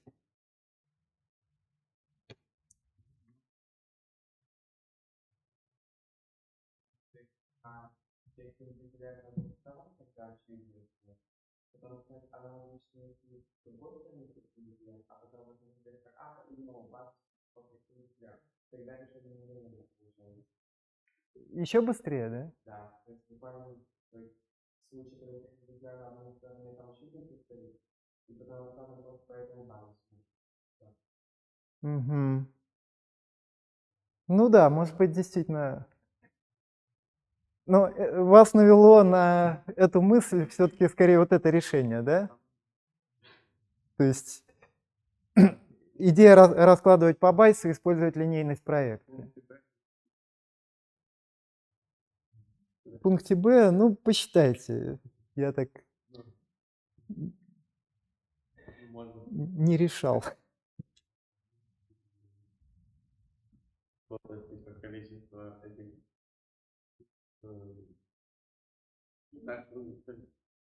вот снизу количество измерений, да, количество, условно, сколько проектов. Ну, понятно, у вас гипотеза возникла, вот общая формула. Ну, попробуйте проверить. Может быть, я не знаю. Вот, ну что ж. В принципе, мы сегодня должны еще векторное произведение пройти. Давайте. А на лекции у вас еще пока не было его. Угу. Но вы, наверное, как люди, занимавшиеся, ну, возможно, физикой, а не только математикой в школе, конечно, встречались с векторным произведением. Там сила Лоренца, там, ну, все, что касается вот магнитных полей, например, да и в механике, там в связи с угловой скоростью, наверное, возникает как-то понятие. Но мы, конечно, будем чисто математически на него смотреть. Вот вообще скалярное произведение определено, можно определить в вещественном векторном пространстве произвольной размерности. Ну, по крайней мере, конечной. Вот. А насчет векторного произведения, вот векторное произведение — это феномен именно трехмерного пространства. Вот с такими привычными свойствами. В общем, есть еще векторные произведения, их, правда, много в семимерном пространстве. Вот, но в других измерениях вот такого разумного аналога нет. Значит, пусть таким образом А и Б — это векторы нашего трехмерного пространства. Вот что такое их векторное произведение? Значит, чем оно характеризуется? Вот давайте его будем обозначать вот таким образом. Это, во-первых, тоже вектор. Тоже вектор. Ну, а чтобы задать вектор, нам что нужно у него задать? Да, длину и направление. Вот первое условие — длина этого вектора. Это есть произведение модулей векторов на синус угла между ними. То есть геометрически это не что иное, как площадь параллелограмма, построенного на этой паре векторов. Вот, в частности, значит, если векторы коллинеарны, то что можно сказать про векторное произведение? Да, оно будет равно нулю. И наоборот, если векторное произведение равно нулю, то векторы коллинеарны. Вот давайте предположим теперь, что векторы не коллинеарны, да, потому что если векторы коллинеарны, мы уже определили векторное произведение, оно равно нулю. Вот. Второе условие, вот если А и Б не коллинеарны, они сдают единую плоскость. Ну, единственную с точностью до параллельного переноса. Да? Вот векторное произведение — это вектор, который перпендикулярен этой плоскости. То есть перпендикулярен и векторам, и вектору А, и вектору Б.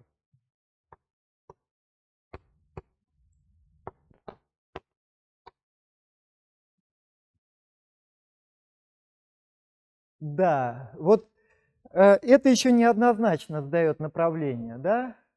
А с точностью, значит, пока векторное произведение определено с точностью до чего? Да, вверх-вниз. Вот условие следующее такое, что тройка А, Б и векторное произведение, она Б правая. Что такое правая тройка? Значит, тройка — это имеется в виду упорядоченная тройка, да, то есть с выбранным порядком. Будет правый. Вот если мы посмотрим с конца вектора С на плоскость векторов А и Б, ну, имеется в виду тройка не компланарных векторов, то кратчайший поворот от первого вектора ко второму, так, давайте я попробую нарисовать глаз.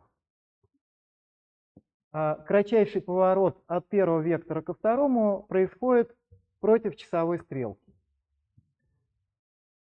Ну, может, у физиков есть какое-то правило Буравчика, да. Вот, ну, в общем, смотрим с конца третьего вектора на, если все векторы отложить от одной точки на плоскость векторов А и Б, и кратчайший поворот против часовой стрелки. Тогда тройка правая. Вот, допустим, вот эта тройка правая. Тогда еще какие тройки будут правыми? По циклу, да.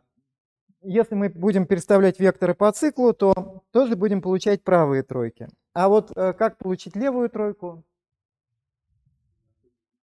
Да, то есть, например, переставить какую-то пару векторов. Вот, скажем, переставили А и Б, очевидно, получили левую из правой. Ну, а потом, если будем переставлять по циклу, то левая даст нам снова левую. Вот, то есть, значит, всего есть 6 перестановок, да, из них дадут нам 3 правые тройки, 3 левые. Понятно, да? Вот, то есть вот эта вот тройка правая. То есть у меня, наверное, неправильно. Или считать, что А к нам направлен. Давайте я просто тогда так напишу. Сейчас. Вот так кажется правильно, да? Вот, ну хорошо, вот это вот векторное произведение. Вы знаете, я доказывать его свойства, конечно, не буду, это будет на лекции. Вот давайте мы обсудим основные свойства векторного произведения. Ну, одно свойство уже мы знаем, что векторное произведение равно нулю тогда и только тогда, когда векторы коллинеарны. Вот. Дальше важные алгебраические свойства. Вот оказывается, векторное произведение также обладает свойством... Да, вот давайте сразу запишем, что происходит с векторным при перестановке аргументов. Как вы думаете? Если смотрел вверх. Просто смотрите, когда переставили аргументы, то правая тройка стала левой, а все остальное там модули и перпендикулярность сохранилось. Поэтому векторное произведение должно поменять знак. Да? То есть это простое свойство вот антисимметричности.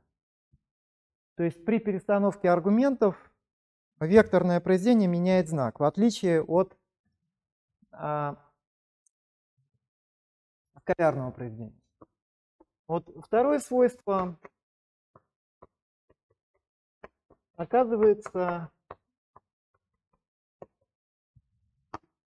там векторное произведение линейно по первому аргументу, ну а в силу первого свойства и по второму аргументу.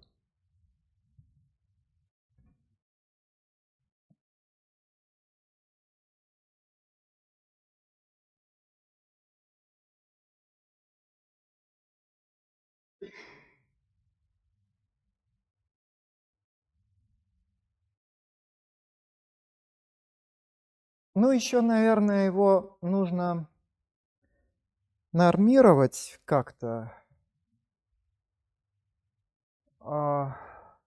Сейчас. Давайте так.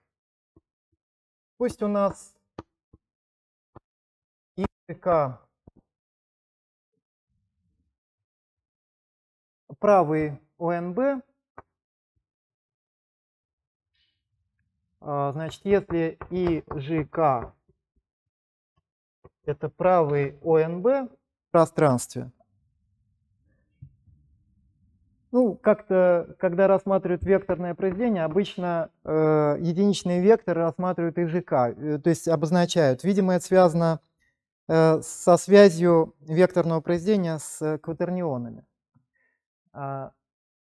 Вот, то, скажем, и на G векторное произведение чему равно? К, ну а дальше по циклу, да? То есть вот давайте запишем и ЖК, вот как у нас в порядке правого ОНБ, и на G равно К, G на К равно И, К на И равно G.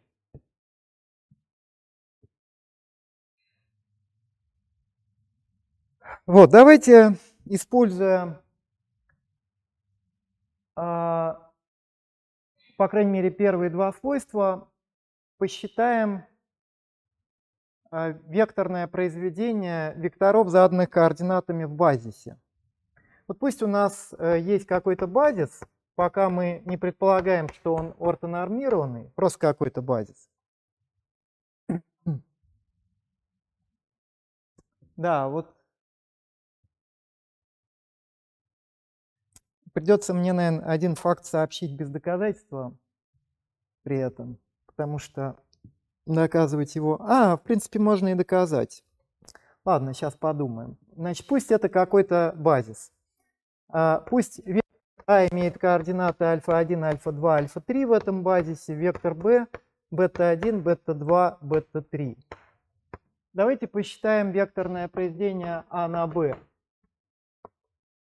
Попробуем написать формулу для него. То есть это альфа-1 Е1 плюс альфа-2 Е2 плюс альфа-3 Е3 на бета-1 Е1 плюс бета-2 Е2 плюс бета-3 Е3. Вот. Кто мне скажет, чему это равно? Вот. Сразу можно, впрочем, тут немножко упростить. Вот чему равно векторное произведение А на А? Нулю, да? Нулевому вектору. Это, например, следует вот отсюда, либо из определения непосредственно. Это понятно? При перестановке с одной стороны меняется знак, с другой стороны вектор не меняется. Значит, векторное произведение А на А равно минус самому себе. В силу коссимметричности. Вот. Ну, кто мне скажет, чему это равно?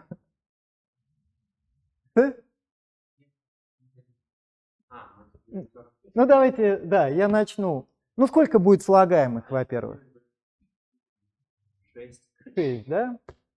Альфа, ну, то есть, мне кажется, вполне все-таки можно совладать. Давайте я начну. Альфа-1, бета-2, да?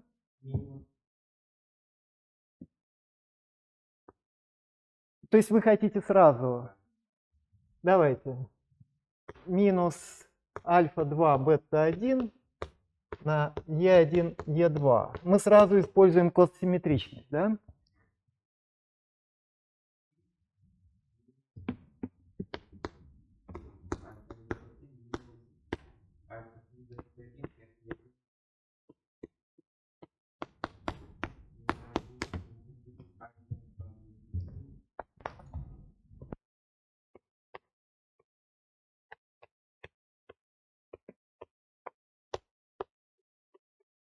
Да.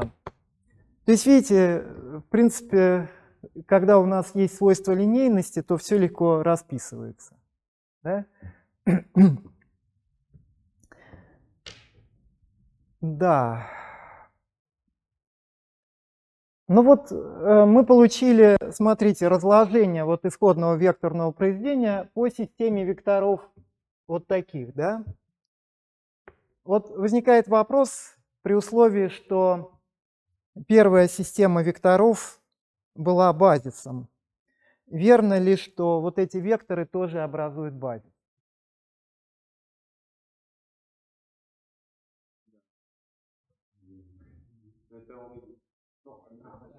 Нет, это уже другой будет базис, но это действительно верно. Ну, ИЖК это все-таки ОНБ у нас был. Да, а вдруг, если у нас какой-то кривой базис, то есть это все-таки не доказывает. Но вот самое простое доказательство того, что это базис. Что? Если они компланарные, то существует вектор, ну, они перемножения, значит, один из векторов перпендикулярен, и существует еще второй из вот этих трех, который тоже перпендикулярен. Да. И что? Ну, тогда они два или нет? Сейчас.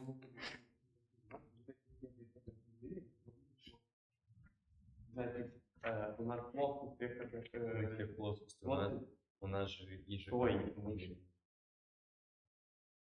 Я говорю, если это не базис, то они, допустим, расположились в плоскости. Тогда у нас по свойству векторного произведения, чтобы получить вектор, у нас должна быть перпендикулярность плоскости. Тогда их должно быть хотя бы два, потому что у нас... Ну да, это базис. Проще говоря, это базис. Только я не посмотрел, что будет, если они... Да, вот давайте, впрочем, докажем. Я подумал, что мы, наверное, все-таки можем это сделать. То есть давайте докажем, что они линейно независимы. Плюс лямбда 2 Е1, Е3 плюс лямбда 3 Е2, Е3. Давайте предположим равно нулевому вектору. Вот как это можно доказать, что все лямбда иты при этом равны нулю? Ну вот можно, например, попробовать умножить сейчас на Е1 скалярно. Давайте скалярно вот это выражение, пусть этот вектор равен, скажем, А по определению. Вот давайте его умножим на Е1 скалярно. Вот что мы получим.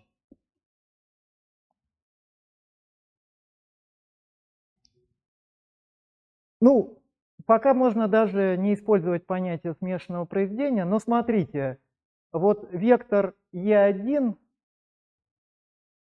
вообще, наверное, придется, да, что-то... Да, просто смотрите, вот это векторное произведение перпендикулярно Е1. Значит, скалярное произведение с Е1 вот этой компоненты, вот этой равно нулю. Правильно?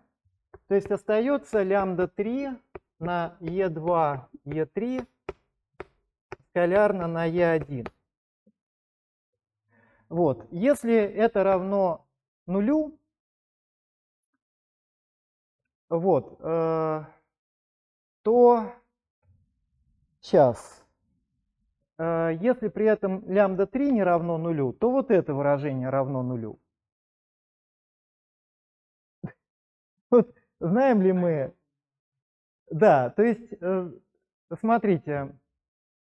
Ну да, если это равно нулю, значит Е1 опять лежит плохо, Е2. Ну, это уже мы пользуемся свойствами смешанного произведения, да? Не пользуемся. Да, то есть это означает, что вектор Е1 перпендикулярен.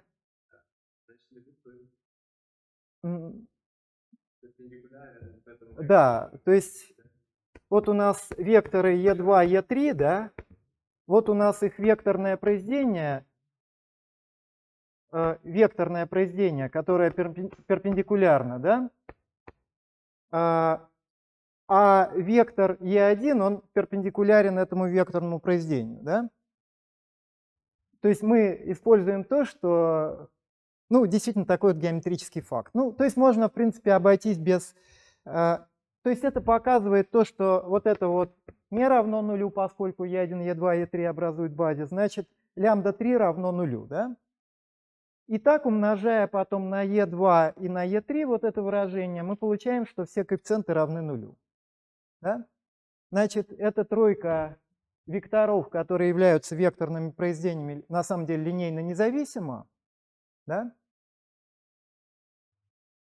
Это понятно или я запутал? А значит, это тройка некомпланарных векторов. Значит, они тоже базис образуют. Вот, но действительно, самое простое с использованием свойств смешанного произведения получается. Ну, по существу мы это, похоже, так и сделали, но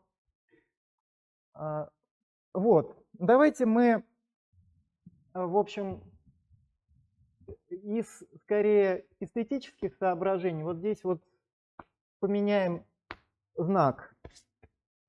Понятно, да? Я просто поменял местами. И вот как бы не чувствуете, в каком виде это можно записать? Что? Определитель. Да, определитель. Значит, это будет E2, E3, наверное.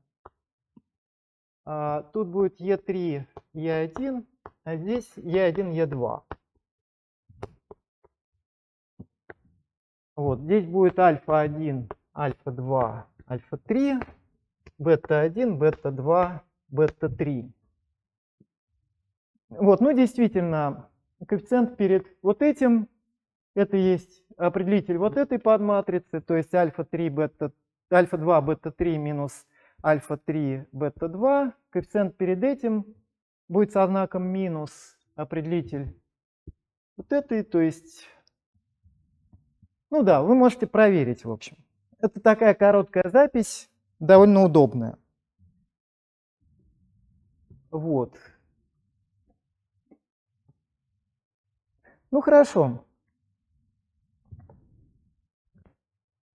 То есть это формула для вычисления векторного произведения в произвольном базисе. Правда, у нее, видите, есть недостаток. Мы получаем разложение векторного произведения по новому базису. Да? Некоторому другому базису. Ну, то есть мы уверены, что это базис, но другой. Вот давайте посмотрим, например, если И же К это правый, ну, то есть Е1, Е2, Е3 это правый НБ.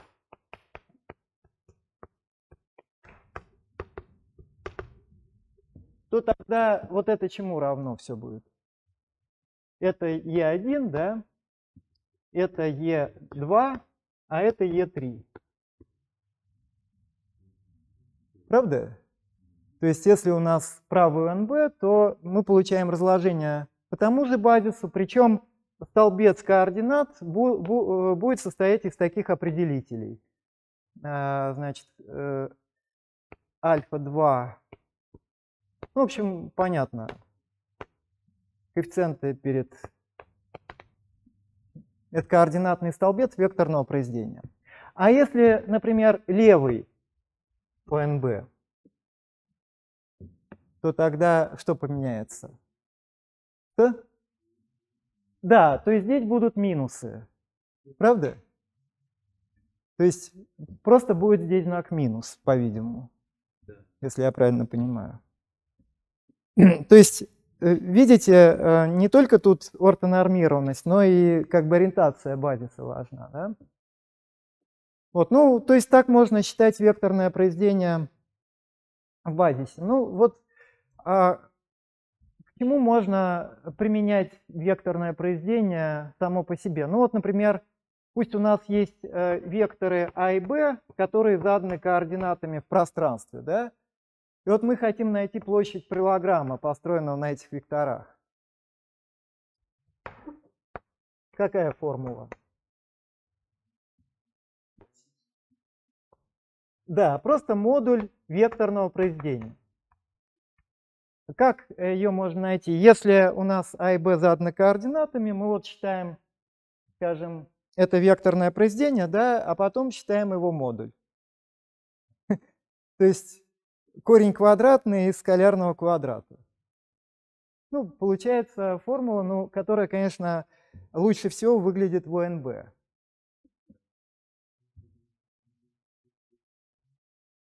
Да?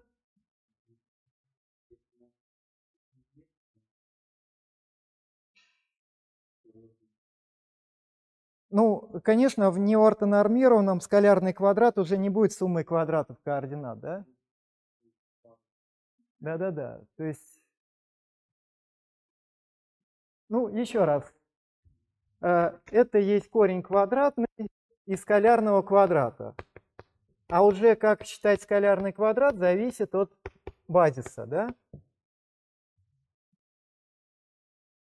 То есть мы можем найти сначала векторное произведение, а потом вот, в общем,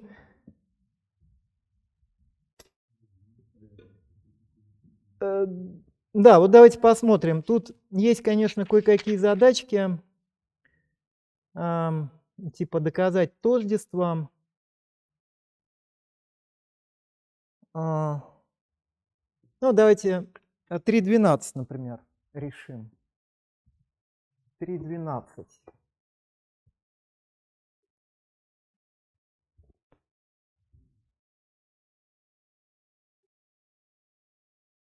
Вообще, тут есть более красивые решения. Я боюсь, я самое красивое забыл. Значит, доказать, что для трех неколлинеарных векторов, значит, даны неколлинеарные векторы А, Б, С, равенство АБ равно БС равно СА.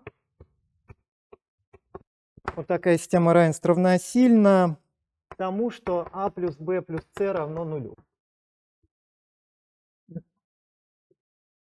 Доказать, что для трех неколлинеарных векторов А, Б, С, вот левая система равенств эквивалентна тому, что А плюс Б плюс С равно нулю. Значит, векторное произведение в пространстве, да, всегда? Ну да, значит, они компланарные, правда? Да-да-да, то есть...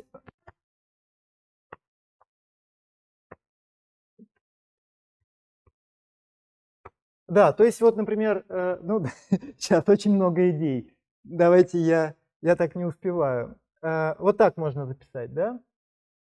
Или, например, вот так, да? А теперь использую линейность А плюс С на Б равно нулю.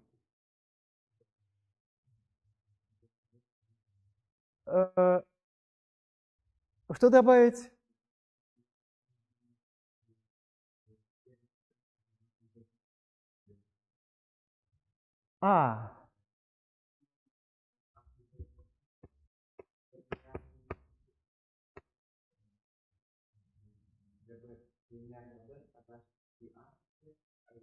Да, раз они не коллинеарные, ну да. Да, вы правы. Это, то есть вместо b здесь можно подставить и А, и С, да? То есть мы получаем, что А плюс Б плюс С это вектор, который коллинеарен, и А, и Б, и С, который не коллинеарен. Ну, значит, это вектор нулевой. Да? Вы это имели в виду, да? Что? Да, можно, конечно, если не догадаться до такого красивого решения, вот равенство нулю векторного произведения, оно эквивалентно чему? То векторы какие? Векторы коллинеарные как раз. Векторное произведение равно нулю, тогда и только тогда... А причем вектор b не нулевой, поскольку эти векторы не коллинеарны, да? А вектор b не нулевой, значит, А плюс С можно записать как лямбда b, да? Вот. А теперь, может быть, на что-то умножить, скажем, вот если мы умножим на А, например. Вот чтобы лямбда определить, Ну да, можно либо 3, либо можно чуть-чуть сократить. Вот давайте умножим на А, например, и левую и правую части. Мы получим С на А равно лямбда БА, да? Если мы справа умножим. А мы знаем, что С на А равно А на Б. То есть на самом деле лямбда равно минус единице. В общем, можно вот так как-то рассуждать.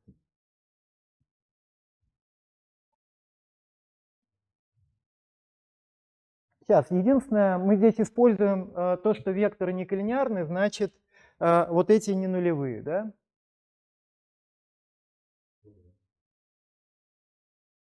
Вот, именно, как бы вот, чтобы сделать такой вывод, наверное, вот здесь мы это используем. Вот, ну, в обратную сторону, я думаю, понятно, да? Если у нас выполнено вот это, то как получить левую часть? Ну, просто умножить вот это на вектор А, например, векторно. Будет b на А плюс c на А равно нулю. Да? Ну и так далее. Вот, хорошо. Хорошо. Давайте решим 3.13. По крайней мере, идею пункта... Так, а 3.16... Да, ну давайте 3.13. 3.13 пункт 1. Доказать тождество. Так, АА, АБ, АБ, ББ.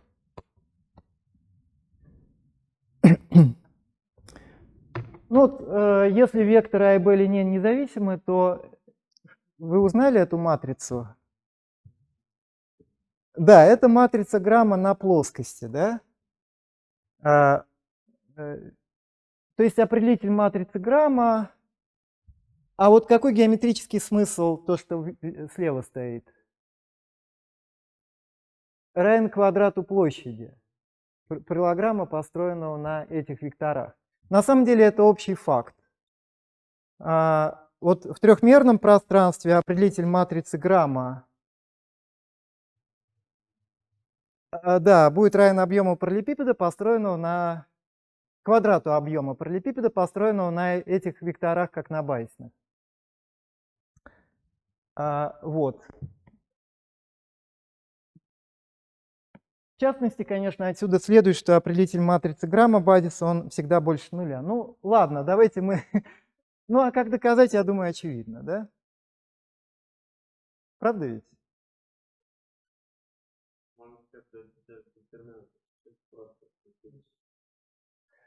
Ну, смотрите, левая часть у нас чему равна? Да, тут у нас что такое? Модуль А в квадрате, модуль Б в квадрате, минус модуль А в квадрате, модуль Б в квадрате на синус квадрат, то есть на косинус квадрат альфа, да? Основное тригонометрическое тождество. То есть этот пункт очевиден. Наверное, можно и более сложно доказывать, но зачем? Так, давайте второй пункт. Вот он очень интересен. Это любопытное такое тождество, которому удовлетворяет двойное векторное произведение. То есть вы понимаете, что векторное произведение можно итерировать, да? Вот векторное, вектор А умножить на векторное произведение. И вот оказывается, вот для такой расстановки скобок верна формула БАЦ минус ЦАП. То есть это будет B на АС минус С на АБ.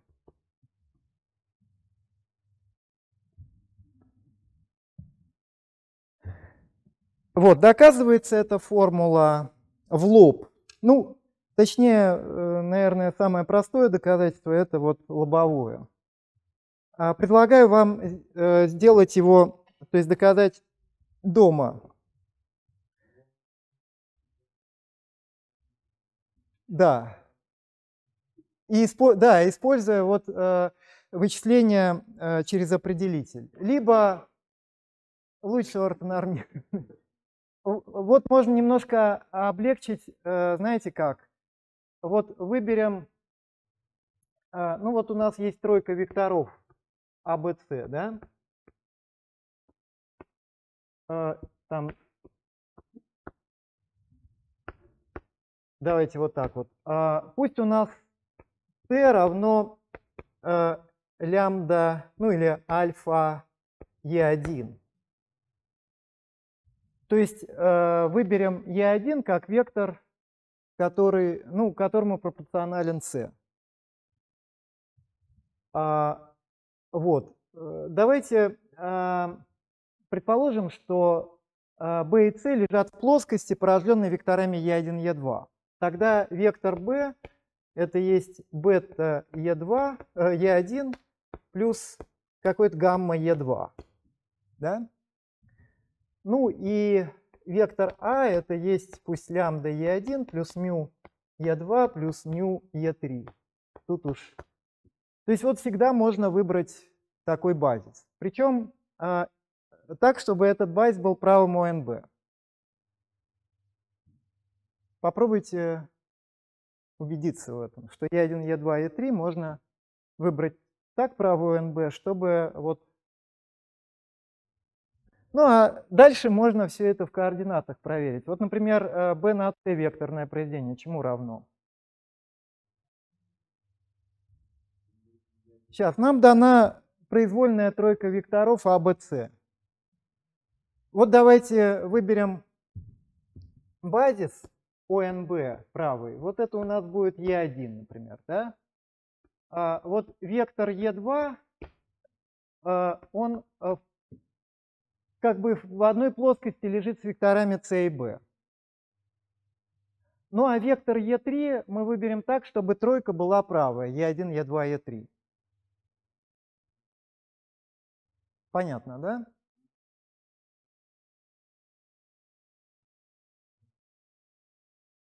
Ну да, ну это достаточно очевидно. Это какие-то коэффициенты. Мы хотим доказать это тождество. Правда? Давайте посчитаем B на C, векторное произведение. Да, то есть B на C это альфа, гамма, Е1, Е2. Давайте я не буду черточки писать для экономии времени. Вот тогда векторное произведение А на BC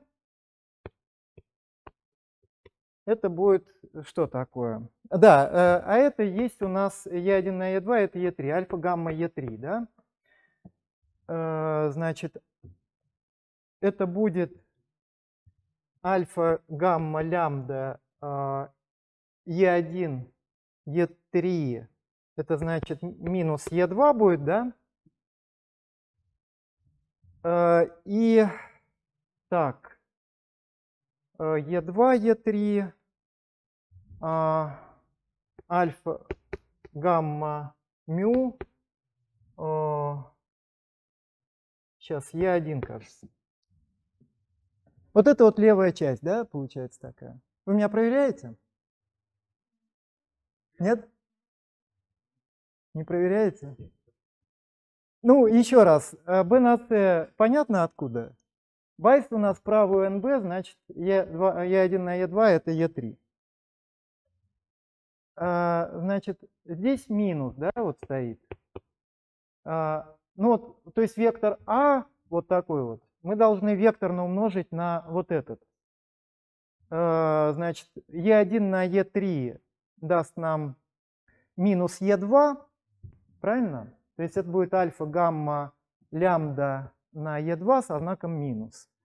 Теперь Е2 ну, μ Е2 на это даст нам альфа, гамма, μ на Е2, Е3, который будет Е1. Ну, а Е3 на Е3 равно нулю. То есть это левая часть, да? Ну, давайте правую часть посчитаем. А на С чему равно? Базис у нас УНБ, значит, А на С это просто альфа лямбда, да? Правильно ведь? Базис УНБ. Значит, А на Б это будет бета лямбда плюс что? Плюс гамма мю. Правильно? ОНБ еще раз базис. Вот. Ну и, значит, альфа лямбда умножить на b, то есть бета Е1 плюс альфа лямбда гамма Е2. Значит, и здесь минус бета лямбда альфа Е1. Значит, я вектор С подставляю. Минус гамма мю альфа тоже Е1. Е1, да? Что-то здесь, наверное, сократится, нет? Вот это с этим сократится, и получается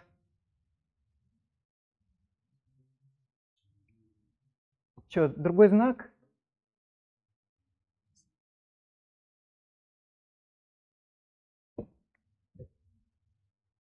И почему же? Ну, давайте посмотрим. Тут будет Е2 на Е1. Вот тут Е2 на Е1, значит, здесь будет минус. Да, значит, здесь знаки поменяются. Ну и да. Но смотрите, теперь завершающий шаг в доказательстве. То есть мы показали, что по некоторому выбранному базису вектор, который стоит слева, имеет то же разложение, что вектор стоит справа. Ну, а значит, эти векторы равны. Да? Вот. То есть вот доказательство БАЦ минус ЦАП. Я вот хотел еще 3.16 решить. Давайте я... Это уже что, следующее... Да-да-да, но... у вас сейчас следующая пара, да? А у меня есть. Но я надеюсь, там не разбегутся. Единственное, я просто хотел сказать, вот тут в пункте в номере 3.16 вот как бы требуется геометрический смысл вот такого уравнения. Вот вы знаете, я предлагаю, в общем, заметить следующую вещь. Вот пусть у нас есть два решения этого уравнения. Вот тогда что можно сказать про их разность? Она будет решением какого уравнения? То есть будет решением соответствующего однородного уравнения. То есть, если мы нашли какое-то решение, то любое другое решение будет получаться прибавлением вектора к линейному вектору А, к этому частному решению. Вот это вот самый существенный момент в этом. То есть, помните, как у нас уже я упоминал такой факт, что общее решение неоднородного линейного уравнения – это сумма частного решения этого неоднородного и общего решения однородного.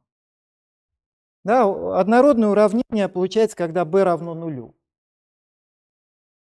Вот. Общее решение однородного уравнения – это вектор, который линейный вектору А. То есть можно записать как t на А. Вот. Пусть у нас x0 какое-то частное решение вот этого уравнения. Тогда любое решение имеет вот такой вид. Вопросы? Там единственное надо x0 минус x1, а то я Подождите, x1 минус x0, да? Спасибо. Спасибо. Да, ну вот это вот существенный момент вот, при решении этой задачи. Вот, ну, наверное, все тогда. Вопросов нет? Или, может быть, есть? Нет? Постарайтесь прорешать задачи к 3-й неделе.